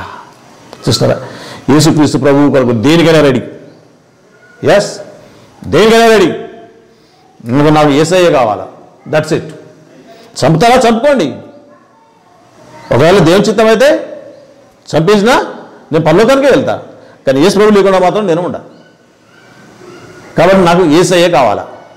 యేసు ప్రభువుని మాత్రం నేను ఇచ్చేది లేదు. ఆయన సేవించడం నేను మానను, ఆయనను ఆరాధించడం నేను మానను. నాకు యేసు ప్రభువే కావాలా అని కేవలం యేసు ప్రభుతో మాత్రమే గడిపేటువంటి విధేయులు. అది నాలుగో గుంపు దేవుని పిల్లరా. అయితే యేసుక్రీస్తు ప్రభు వారంట ఇలాంటి విధేయత కలిగినటువంటి ప్రజల గురించి మాట్లాడుతారంట. బిడా, నా చెమట పోతే పోయింది బిడ్డ, నా రక్తం పోతే పోయింది బిడ్డ, నా రక్తం పోతే పోయింది, ఆఖరికి నా ప్రాణం పోతే పోయింది, ప్రాణం కూడా పోతే పోయింది బిడ్డ, నీవు నా బిడ్డవయ్యావు, నాకు అంతే చాలా అంటాడట. హల్లెలూయా. చూస్తారా, నీవు నా బిడ్డవయ్యావు, నాకు అంతే చాలు బిడ్డ, నేను అవన్నీ ఆలోచన చేయను. అయ్యో నేను ఇంత కష్టపడ్డా, అయ్యో నేను ఎంత చెమట వచ్చినా, అయ్యో నేను ఎంత రక్తం కార్చినా, అయ్యో నా ప్రాణమే నేను విడిచేసిన, నా మీద ఉమ్మేశారే, నా మీద మరి తలపై ముళ్ళ కిరీటాలు పెట్టేశారే, బలంతో పొడిచారే, ఇన్ని చేశారే, ఇవన్నీ నేను ఏమి గుర్తు చేసుకోను అనే ప్రభు అంట. నువ్వు నా బిడ్డవైతే చాలు. దేవుని బిడ్డలారా, కాబట్టి ఆ విధంగా యేసుక్రీస్తు ప్రభు వారు తృప్తిపడుతున్న దేవుని బిడ్డలారా. మరి ఇంకా చూసినట్టయితే ఆలయ శుద్ధీకరణ, అందులో అక్కడ మనకు ఆలయంలో యేసుప్రభు వారు మరి యెరూషలేములో ఈ విధంగా మరి ఆ యొక్క ప్రొసెషన్, ఆ యొక్క ఊరేగింపు అంతా అయిపోయిన తర్వాత దేవాలయం దగ్గరికి వెళ్తాడు. దేవాలయంలోకి వెళ్ళిన తర్వాత అక్కడ మరి వెళ్తే అక్కడ ఎవరెవరు ఉన్నారంటే ప్రధాన యాజకులు, శాస్త్రులు, పరిసయ్యులు మొదలైన వారందరూ కూడా ఉన్నారు. వారు ఎందుకు యేసుక్రీస్తు ప్రభు వారు ఆ యొక్క స్థలాన్ని మరి ప్రక్షాళన చేయవలసి వచ్చింది, ఎందుకు వారిని కొరడాలతో కొడుతూ అవన్నీ కూడా మరి బోర్లిస్తూ ఎందుకు ఆ విధంగా యేసు ప్రభు చేశాడు అని చాలామందికి డౌట్ రావచ్చు. దేవుళ్ళారా, అక్కడ ఉన్నటువంటి ఈ యొక్క శాస్త్రులు, పరిసయ్యులు, యాజకులు వీళ్ళందరూ కూడా ఏం చేస్తున్నారంటే అక్కడ ఉన్నటువంటి వ్యాపారస్తులకు వారు ఏం చేస్తున్నారంటే సపోర్ట్ చేస్తున్నారట. వ్యాపారస్తులకు సపోర్ట్ చేసుకుంటూ న్యాయం లేదు, అన్యాయం లేదు. ఒకవేళ వారు ఏమైనా జంతువులు అంటే యేసు ప్రభు వారు మోషే ధర్మశాస్త్ర ప్రకారం వారు ఏమైనా జంతువులు అర్పించడానికి తీసుకొస్తే ఇది అంత మంచిగా ఉన్నా కూడా ఇది అపవిత్రమైనటువంటిది, ఇది నడవదు, ఇది మంచిది కొనుక్కోవాలా, ఇది దేవునికి పనికిరాదు ఇది అని అక్కడ వాళ్ళు ఏం చేస్తున్నారు, వాళ్ళు తెచ్చినటువంటి జంతువులు ఏవైతే ఉన్నాయో వాటిని వారికి అంటగట్టడం, అది ఎక్కువ ధరకు అంటగట్టడం, ఈ రీతిగా కొన్ని మోసంతో, అంటే ఏంటి ఇక్కడ వాళ్ళకు కూడా అందులో షేర్ అన్నమాట, వీళ్ళకి అందులో భాగం. చూస్తున్నారా? కాబట్టి ఆ రీతిగా ప్రధాన యాజకులు, తర్వాత శాస్త్రులు, పరిసయ్యులు వీళ్ళందరూ కూడా ఏం చేస్తున్నారంటే ఆ యొక్క ఈ వ్యాపారస్తులందరికీ సపోర్ట్ చేసేస్తూ ఆ రీతిగా ధనార్జన చేసుకోవడానికి వారు ప్రయత్నం చేస్తున్నారు. అదొకటి యేసు ప్రభువుకు తెలుసు, ఎందుకంటే ఆయనకు ఎవరి గురించి ఆయనకు సాక్ష్యం చెప్పాల్సిన అవసరం లేదు, ఆయనకు అన్ని తెలుసు. ఆయనకి యేసుక్రీస్తు ప్రభువు వారు. ఇంకో విషయం ఏంటంటే ఇక్కడ ఏముంది, నా మందిరము సమస్త అన్ని జనులకు ప్రార్థన మందిరం అన్నాడు. సమస్త అన్ని జనులకు ప్రార్థన మందిరం ఎట్లయితుంది? అర్థమవుతుందా? ఆ యొక్క దేవాలయము యాక్చువల్గా అక్కడ యేసు ప్రభు యెరూషలేములో ఉన్నటువంటి ఆ యొక్క దేవాలయం, ఆ దేవాలయం పేరు శృంగారం అనేటువంటి దేవాలయం. అది ఓకే, శృంగారం అనేటువంటి దేవాలయం. తర్వాత ఆ శృంగారం అనేటువంటి దేవాలయం కట్టింది ఎవరంటే హేరోదు రాజు కట్టించాడు. హేరోదు అనేటువంటి రాజు కట్టించినటువంటి దేవాలయం అది. ఓకే, అయితే అందులో ఈ యొక్క అన్యజనులు అనగా అందులో యూదులు వెళ్ళి అందులో ప్రార్థన చేసుకుంటారు. యూదులు లోనికి వెళ్ళేసి ప్రార్థన చేసుకుంటారు. అన్యజనులు కనుక ఒకవేళ వారు కూడా ప్రార్థించాలనుకుంటే ఏం చేయాలి అని అంటే వారి కొరకు కూడా ఒక ప్రత్యేకమైనటువంటి ఆ యొక్క మందిరం యొక్క వెలుపల ఒక ఆవరణము వారి కొరకు కట్టిస్తారు. బయట ఉన్నటువంటి ఆవరణము అది ఎవరి కొరకు అంటే అన్యజనులు, ఎందుకంటే అన్యజనులకు లోపలికి ప్రవేశం లేదు. మోషే ధర్మశాస్త్ర ప్రకారము అన్యజనులకు మందిరంలో ప్రవేశం లేదు. కాబట్టి వారు ఏం చేయాలి, ఆవరణలోనికి రావచ్చు, ఆవరణలోనికి వచ్చి ప్రార్థన చేసుకోవచ్చు. అది వారి కొరకు కేటాయించబడినటువంటి ఆవరణము మందిరంలో.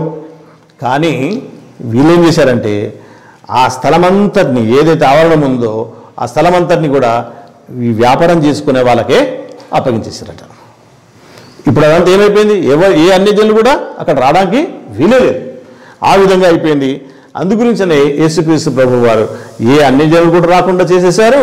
తర్వాత అన్యాయంగా అక్కడ మరి వ్యాపారస్తులకు సపోర్ట్ చేసుకుంటూ ఆ విధంగా చేస్తున్నారు అటువంటి కోపంతో ఆయన కొరడా జల్పించాల్సి వచ్చేసింది.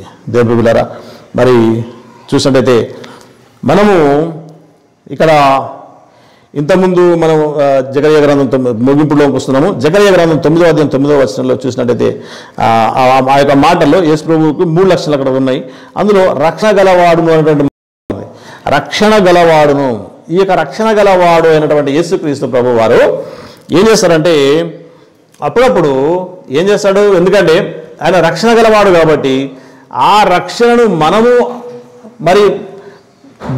అనుభవించడానికి, అనగా మనము దాన్ని స్వీకరించడానికి, ఆ రక్షణను స్వీకరించడానికి ఏం చేస్తాడంటే అప్పుడప్పుడు యేసుక్రీస్తు ప్రభు వారు కొరడా జులిపిస్తారు. యేసు ప్రభు వారు అప్పుడప్పుడు కొరడా జులిపిస్తారు. ఎందుకంటే మనకు అప్పుడప్పుడు ఎదుర్కోలేనటువంటి సమస్యలు వస్తుంటాయి. ఎదుర్కోలేనటువంటి సమస్యలాగా మనకు అనిపిస్తాయి. అమ్మో ఈ సమస్యను నేను ఎదుర్కోలేను బాబో అనేటువంటి కష్టం మనకు అప్పుడప్పుడు వస్తూ ఉంటుంది. కారణం ఏంటండి? కొరడా దేవుడు అప్పుడప్పుడు ఇలాంటి కొరడా జులిపిస్తుంటాడు. ఎందుకు? మనలని మనము సరి చేసుకోవడానికి. అది హల్లెలూయా. దేవుడురా మనలను సరిచేసు అంటే ఆయన రక్షణ గలవాడు ఈ యొక్క రక్షణ లేనటువంటి ఆ యొక్క విషయమును ఆయన సమర్థించడు యేసుక్రీస్తు ప్రభువు. ఎందుకంటే మనం దేవుని బిడ్డలం కాబట్టి మన లోపల ఆయన రక్షణ ఉండాలి, ఆ రక్షణ మాత్రమే మనలో ఉండాలి అనేటువంటిది దేవుని యొక్క సంకల్పం. కాబట్టి ఆ రక్షణను మనలో దాన్ని పవిత్రీకరించడానికి, సరి చేసుకోవడానికి కొరడా జులిపిస్తుంటాడు యేసుక్రీస్తు ప్రభువు అప్పుడప్పుడు. దానికి మనము యేసు ప్రభువు నిందించవలసిన పని లేదు, కానీ మనల్ని మనము తగ్గించుకొని మరి దీనత్వంతో ఆయనను మనం వేడుకోవాల్సినటువంటి అవసరం ఉంది అనేటువంటి విషయాన్ని మనం జ్ఞాపకం చేసుకుందాం. దేవుని బిడ్డలారా, ఇక చివరి అంశం ఏంటంటే యోహాను సువార్త 12వ అధ్యాయం 19వ వచనంలో చూసినట్టయితే లోకము ఆయన వెంట పోయినది, లోకము ఆయన వెంట పోయింది అనేటువంటి మాటలు మనం చూస్తున్నాం. దేవుని బిడ్డలారా, మరి ఇక్కడ చూసినట్టయితే మరి ఇదే యోహాను సువార్తలో ఒక మాట మనం చూస్తామండి. 11వ అధ్యాయం 47, 48 వచనాలు చూద్దాం. యోహాను సువార్త అంటే ఈ యొక్క 4వ సువార్తలో నుంచి చెప్పాల్సిన అంశం ఏంటంటే లోకము ఆయన వెంట పోయింది, లోకము ఆయన వెంట పోయింది. అది యోహాను సువార్త 12వ అధ్యాయం 19వ వాక్యం ఉంది. కానీ దానికి అనుబంధంగా యోహాను సువార్త 11వ అధ్యాయం 40-48 వచనాలు చూసినట్లయితే కాబట్టి ప్రధాన యాజకులను పరిసయ్యులను మహాసభను సమకూర్చి మనం ఏమి చేయుచున్నాము, ఈ మనుషుడు అనేకమైన సూచక క్రియలు చేయుచున్నాడే, మనం ఆయనను ఇలాగూ చూచుచూ ఊరకుండా ఎడల అందరినూ ఆయన విశ్వాసం ఉంచెదరు. అప్పుడు రోమీయులు వచ్చి మన స్థలమును మన జనమును ఆక్రమించుకొందురని చెప్పిరి. ఎవరు? యూదులే. మాట్లాడుకున్నది ఎవరంటే యూదులే. చూసినా మరి ఈ రీతిగా మనము చూసినట్లయితే మరి ఇక్కడ ఏమంటాడు, ఇక్కడ 47వ వచనంలో ఏమంటాడంటే మూడవ లైన్లో ఈ మనుషుడు అనేకమైన సూచక క్రియలు చేయుచున్నాడే. హల్లెలూయా. చూసారా? కారణం ఏంటంటే ఎందుకు ఈయన వెంట ఎందుకు పడుతున్నారు, ఎందుకు ప్రజలు విశ్వసిస్తున్నారు అంటే సూచక క్రియలను బట్టి. హల్లెలూయా. కాబట్టి సూచక క్రియలు కనుక ఉంటే ఖచ్చితంగా అనేకులు విశ్వాసం వస్తారు. హల్లెలూయా. చూసారా? యేసుక్రీస్తు ప్రభువు ఆ యొక్క పనిముట్టునే ఆయన ఉపయోగించుకున్నారు దేవుని పిల్లరా. కాబట్టి సూచక క్రియలు లేకపోయినట్టయితే అనేకులు ఆయన దగ్గరకు వచ్చేవారు కాదు, ఇంతమంది ఆయన వెంట పోయేవారు కాదు, లోకం ఆయన వెంట వెళ్ళేది కాదు, సూచక క్రియలు. కాబట్టి దేవుని పిల్లరా, మరి అందుగురించనే మన జీవితంలో మనము కూడా సూచక క్రియలు అనేటువంటివి మన జీవితంలో మనం అనుభవించాలనేటువంటిది దేవుని యొక్క అభిలాష ఉంటున్నది దేవుని పిల్లరా. అందుగురించనే మరి 119వ కీర్తనలో మనం ఒక మాట చూస్తాము. 175వ వాక్యం ముందు చూస్తున్నామండి.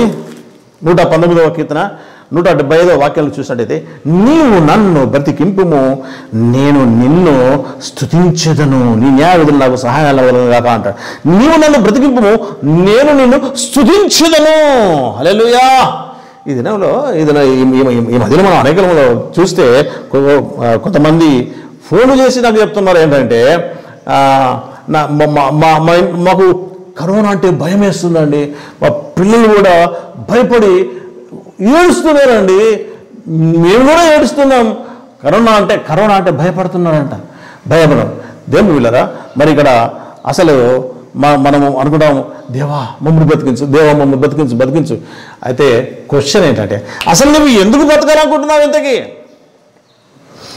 ఓకే, నువ్వు అడుగుతున్నావు దేవా నన్ను బ్రతికించు అని. ఎందుకు బ్రతకాలనుకుంటున్నావు? ఇంతకి నీకు కరోనా వ్యాధి రావద్దు, నీకు తెగులు అంటొద్దు, నువ్వు బ్రతకాలనుకుంటున్నావు. ప్రభా నేను బ్రతకాలా, నాకు కరోనా వ్యాధి రావద్దు, నాకు ఏ వ్యాధి రావద్దు, నేను చనిపోవద్దు, నేను మరణించొద్దు, నేను సజీవనై ఉండాలా అని అనుకుంటున్నావు. ఎందుకు బ్రతకాలనుకుంటున్నావు?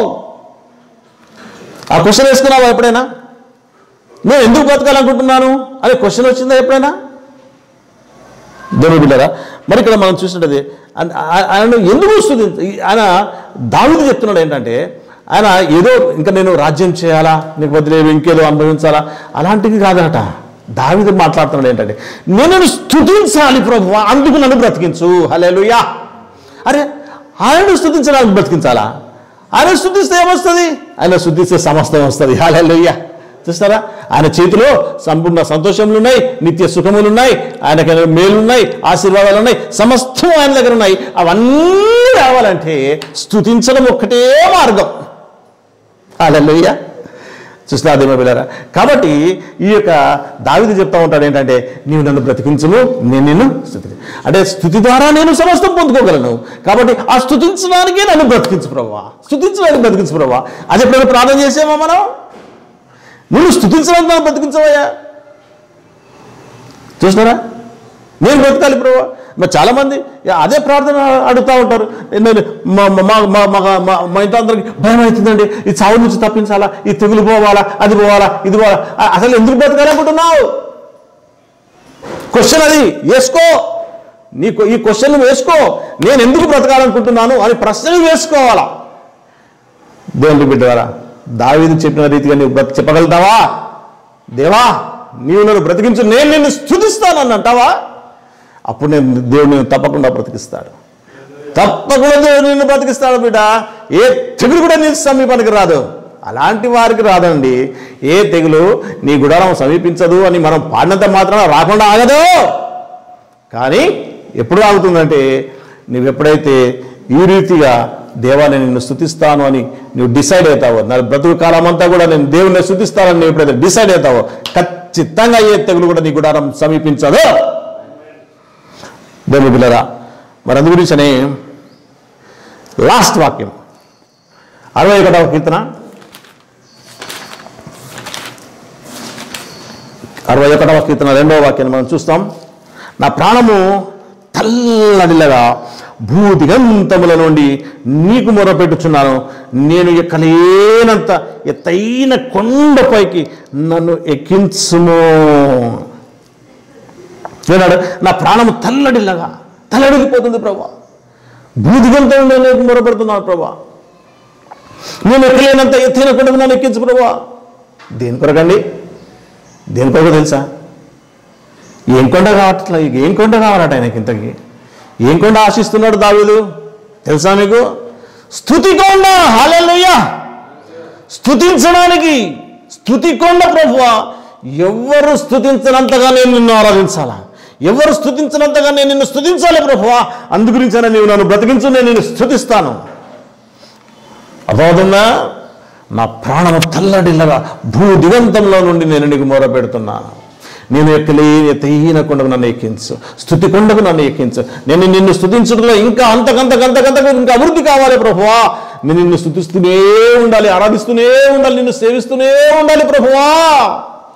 అది that is the life of David. హల్లెలూయా. అందుగురించనే దావీదు వంశంలో నుండి యేసుక్రీస్తు ప్రభువు వారు వచ్చారు.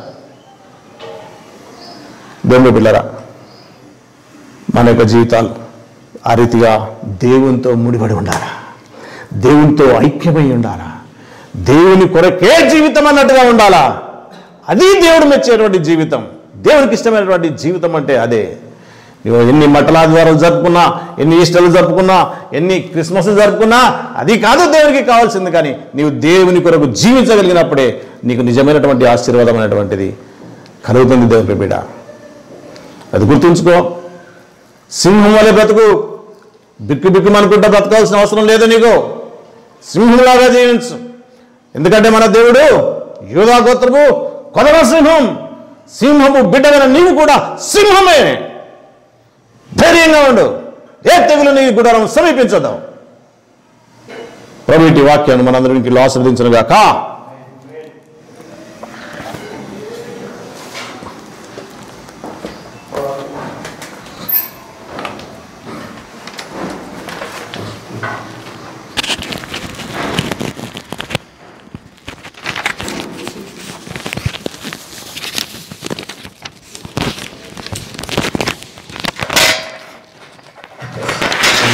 హల్లెలూయా. దేవుని నామమున మహిమ కలుగును గాక. అనవసరంగా చెప్పడానికి దేవునికి వందనాలు తెలియజేద్దామని దైవసేవకులు మరుగుపరిచి దేవుడు అమూల్యమైనటువంటి మాటలను దేవుడు మనకు అందింపజేస్తారు. అందుని బట్టి దేవునికి వందనాలు. దయచేసి కొన్ని ప్రకటనలను వాటి దయచేసి గమనించండి. లైన్లో ఈ యొక్క మాట్లాడే కార్యక్రమాన్ని తీసుకుని అందరూ కూడా మరొకసారి ప్రభువు యేసుక్రీస్తు నామములో మాట్లాడే శుభాకాంక్షలు మీకు తెలియజేస్తున్నాం. దయచేసి రేపటి నుండి మనకు హోలీ వీక్ కార్యక్రమం ప్రారంభమవుతుంది. దయచేసి గమనించండి. మరి ఇప్పటికీ ఆత్మీయ తండ్రి గారి ద్వారా మనం వాట్సాప్లో మనం చూసాం ఆ యొక్క షెడ్యూల్. దయచేసి ఆ షెడ్యూల్ ప్రకారం మీకు ఫాలో కావాల్సిందిగా మనం చేస్తున్నాం. దయచేసి ఎవరిలో వారే ఉండి ఈ యొక్క హోలీ వీక్ లో పాల్గొనేటువంటి అవకాశాన్ని దేవుడు మనకు కలుగజేశాడు. అందులో దేవుడు వందనాలు. మరి 6వ తారీఖు అనగా రేపు బ్రదర్ విద్యాసాగర్ గారు మరియు అదే రీతిగా సిస్టర్ రమాదేవి అక్క గారు వీరు ఇద్దరు కూడా మరి హోలీ వీక్ లోని మొదటి మాట గురించి వారు వాక్యోపదేశాన్ని చేస్తారు. ఈ యొక్క వీడియో క్లిప్పింగ్ మీకు మన యొక్క చర్చ్ వాట్సాప్ గ్రూప్ లో పెట్టడం జరుగుతుంది. దయచేసి గమనించండి. ఎవరైనా మీరు ఇంకా మన blessing gospel ministries BGM church అని ఉంటుంది వాట్సాప్ గ్రూప్. ఒకవేళ మీరు ఎవరైనా సబ్స్క్రైబ్ చేసుకోకపోతే దాన్ని సబ్స్క్రైబ్ చేసుకోండి. దాని పక్కకు ఒక గంట ఉంటుంది. ఆ గంటను కొట్టడానికి కొడితే ఏమైంది అంటే మీరు చూడకుండా కూడా ఆ గంట అవుతుంది కాబట్టి ఏదో మోడీని మీరు చూస్తారు. దయచేసి గమనించండి. మొదటి మాటను మరి హోలీ వీక్ లో మొదటి మాట బ్రదర్ విద్యాసాగర్ గారు అదే రమాదేవి అక్క గారు ఇద్దరు బోధిస్తారు. అదే రీతిగా 7వ తారీఖు రెండో మాట బ్రదర్ దేవరాజు గారు ఏంజలినా జయాకర్ ఆర్వి గారు దైవసేవకులు వీరు బోధిస్తారు రెండో మాట. ఇది కూడా మీకు క్లిప్ మరి యూట్యూబ్ లో ఇవ్వడం జరుగుతుంది. 8వ తారీఖు సిస్టర్ ప్రియాంక గారు స్తోత్రాలు గారు వీరు హోలీ వీక్ లో జరిగేటువంటి 4వ దినంన 4వ మాటను వీరిద్దరు బోధిస్తారు. అదే 9వ తారీఖు చివరి దినం హోలీ వీక్ లో బ్రదర్ డానియల్ గారు బ్రదర్ రవికిరణ్ గారు 4వ మాటను వారు హోలీ వీక్ లో బోధిస్తారు. దయచేసి ఈ క్లిప్పింగ్స్ మీకు యూట్యూబ్ లో పెట్టడం జరుగుతుంది.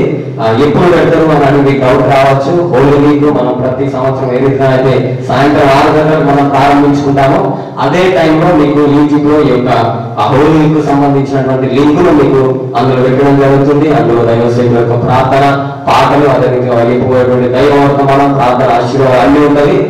ఒక మనం చర్చికి వెళ్ళలేకపోతున్నాము అన్నది మాత్రమే ఉంటుంది కానీ అందులో భద్రత అన్ని కనబడుతుంది.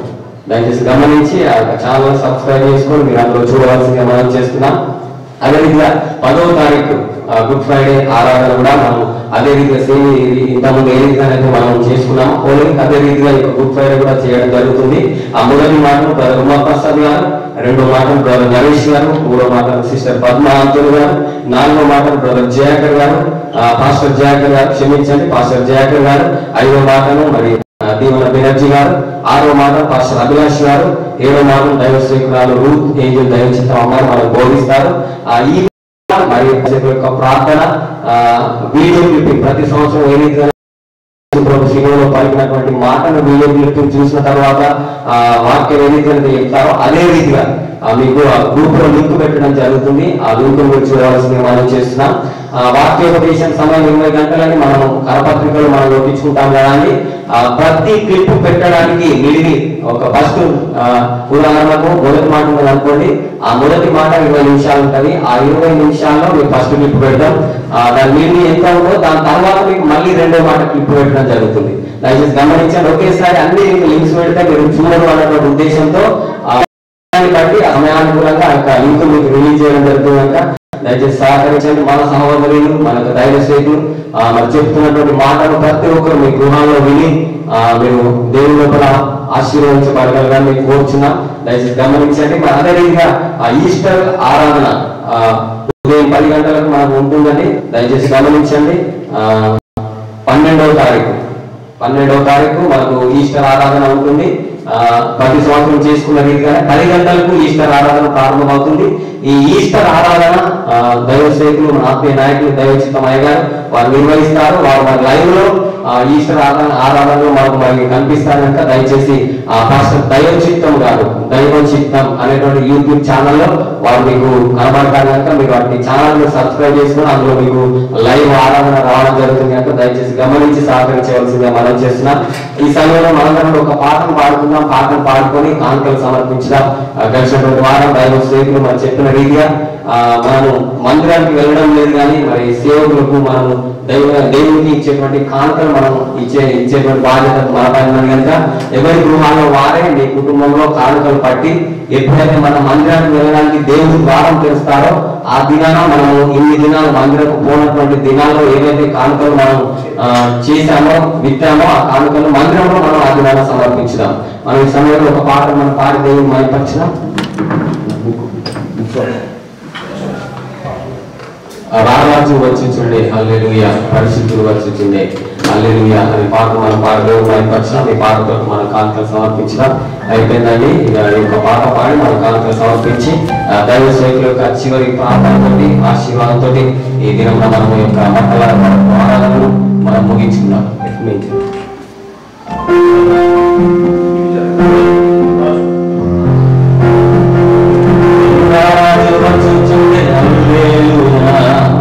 పరిశుద్ధుడు వచ్చుచుండే హల్లెలూయా, రారాజు వచ్చుచుండే హల్లెలూయా, పరిశుద్ధుడు వచ్చుచుండే హల్లెలూయా, హల్లెలూయా, హల్లెలూయా, హల్లెలూయా, హల్లెలూయా,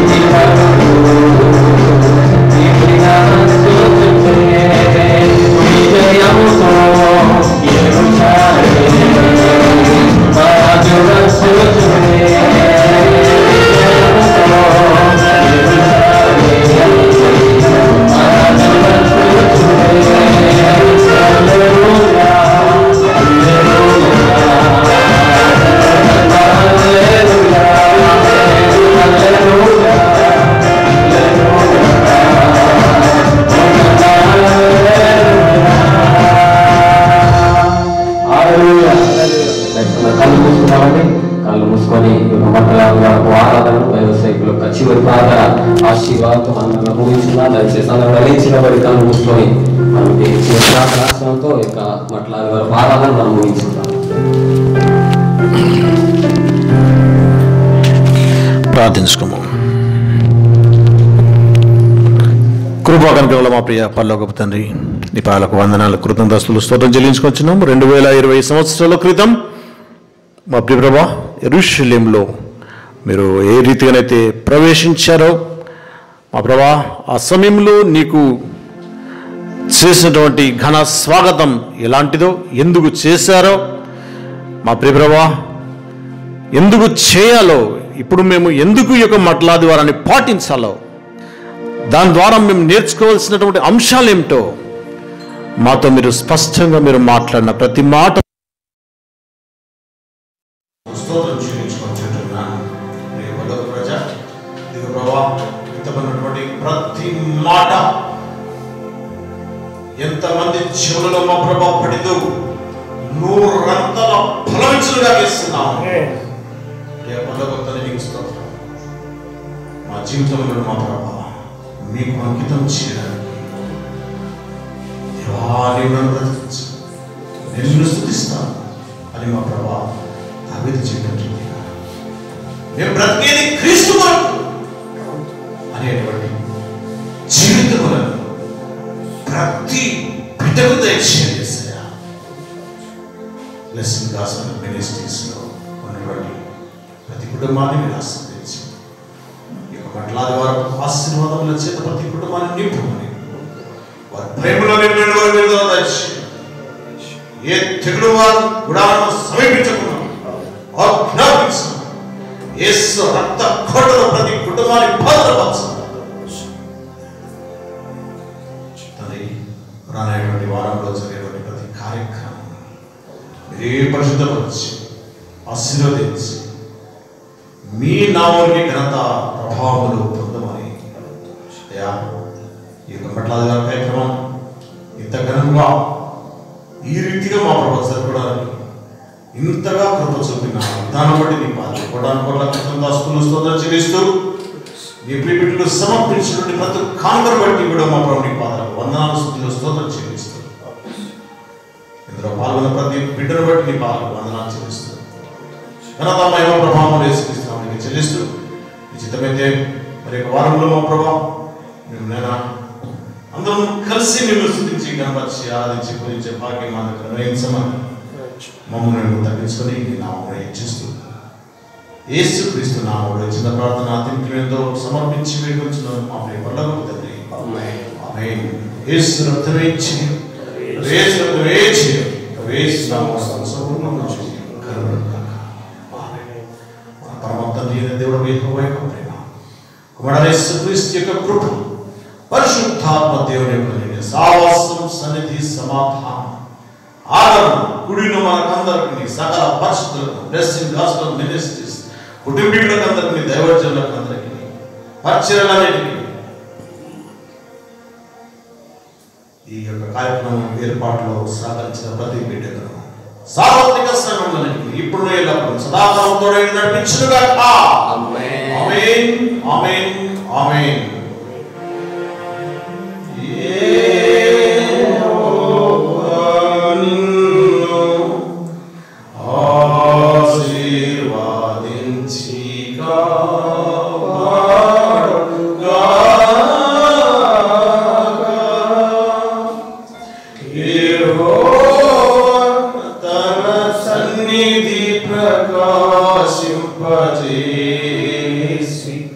నిన్ను కరుణించుగాక,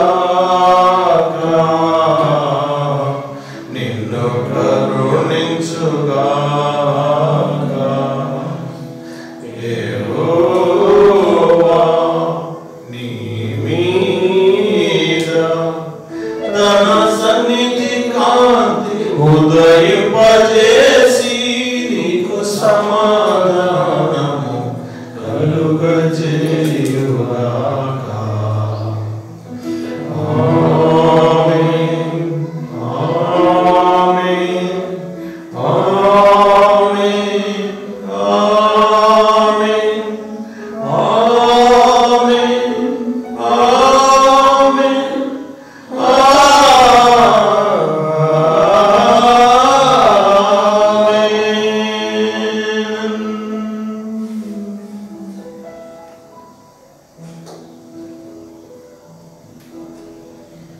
కొరకే ప్రాణం పెట్టి లేచిస్తున్నాము మీకు అందరికీ బట్టల ఆదివారపు శుభములు కలుగును గాక. God bless you all. అందరం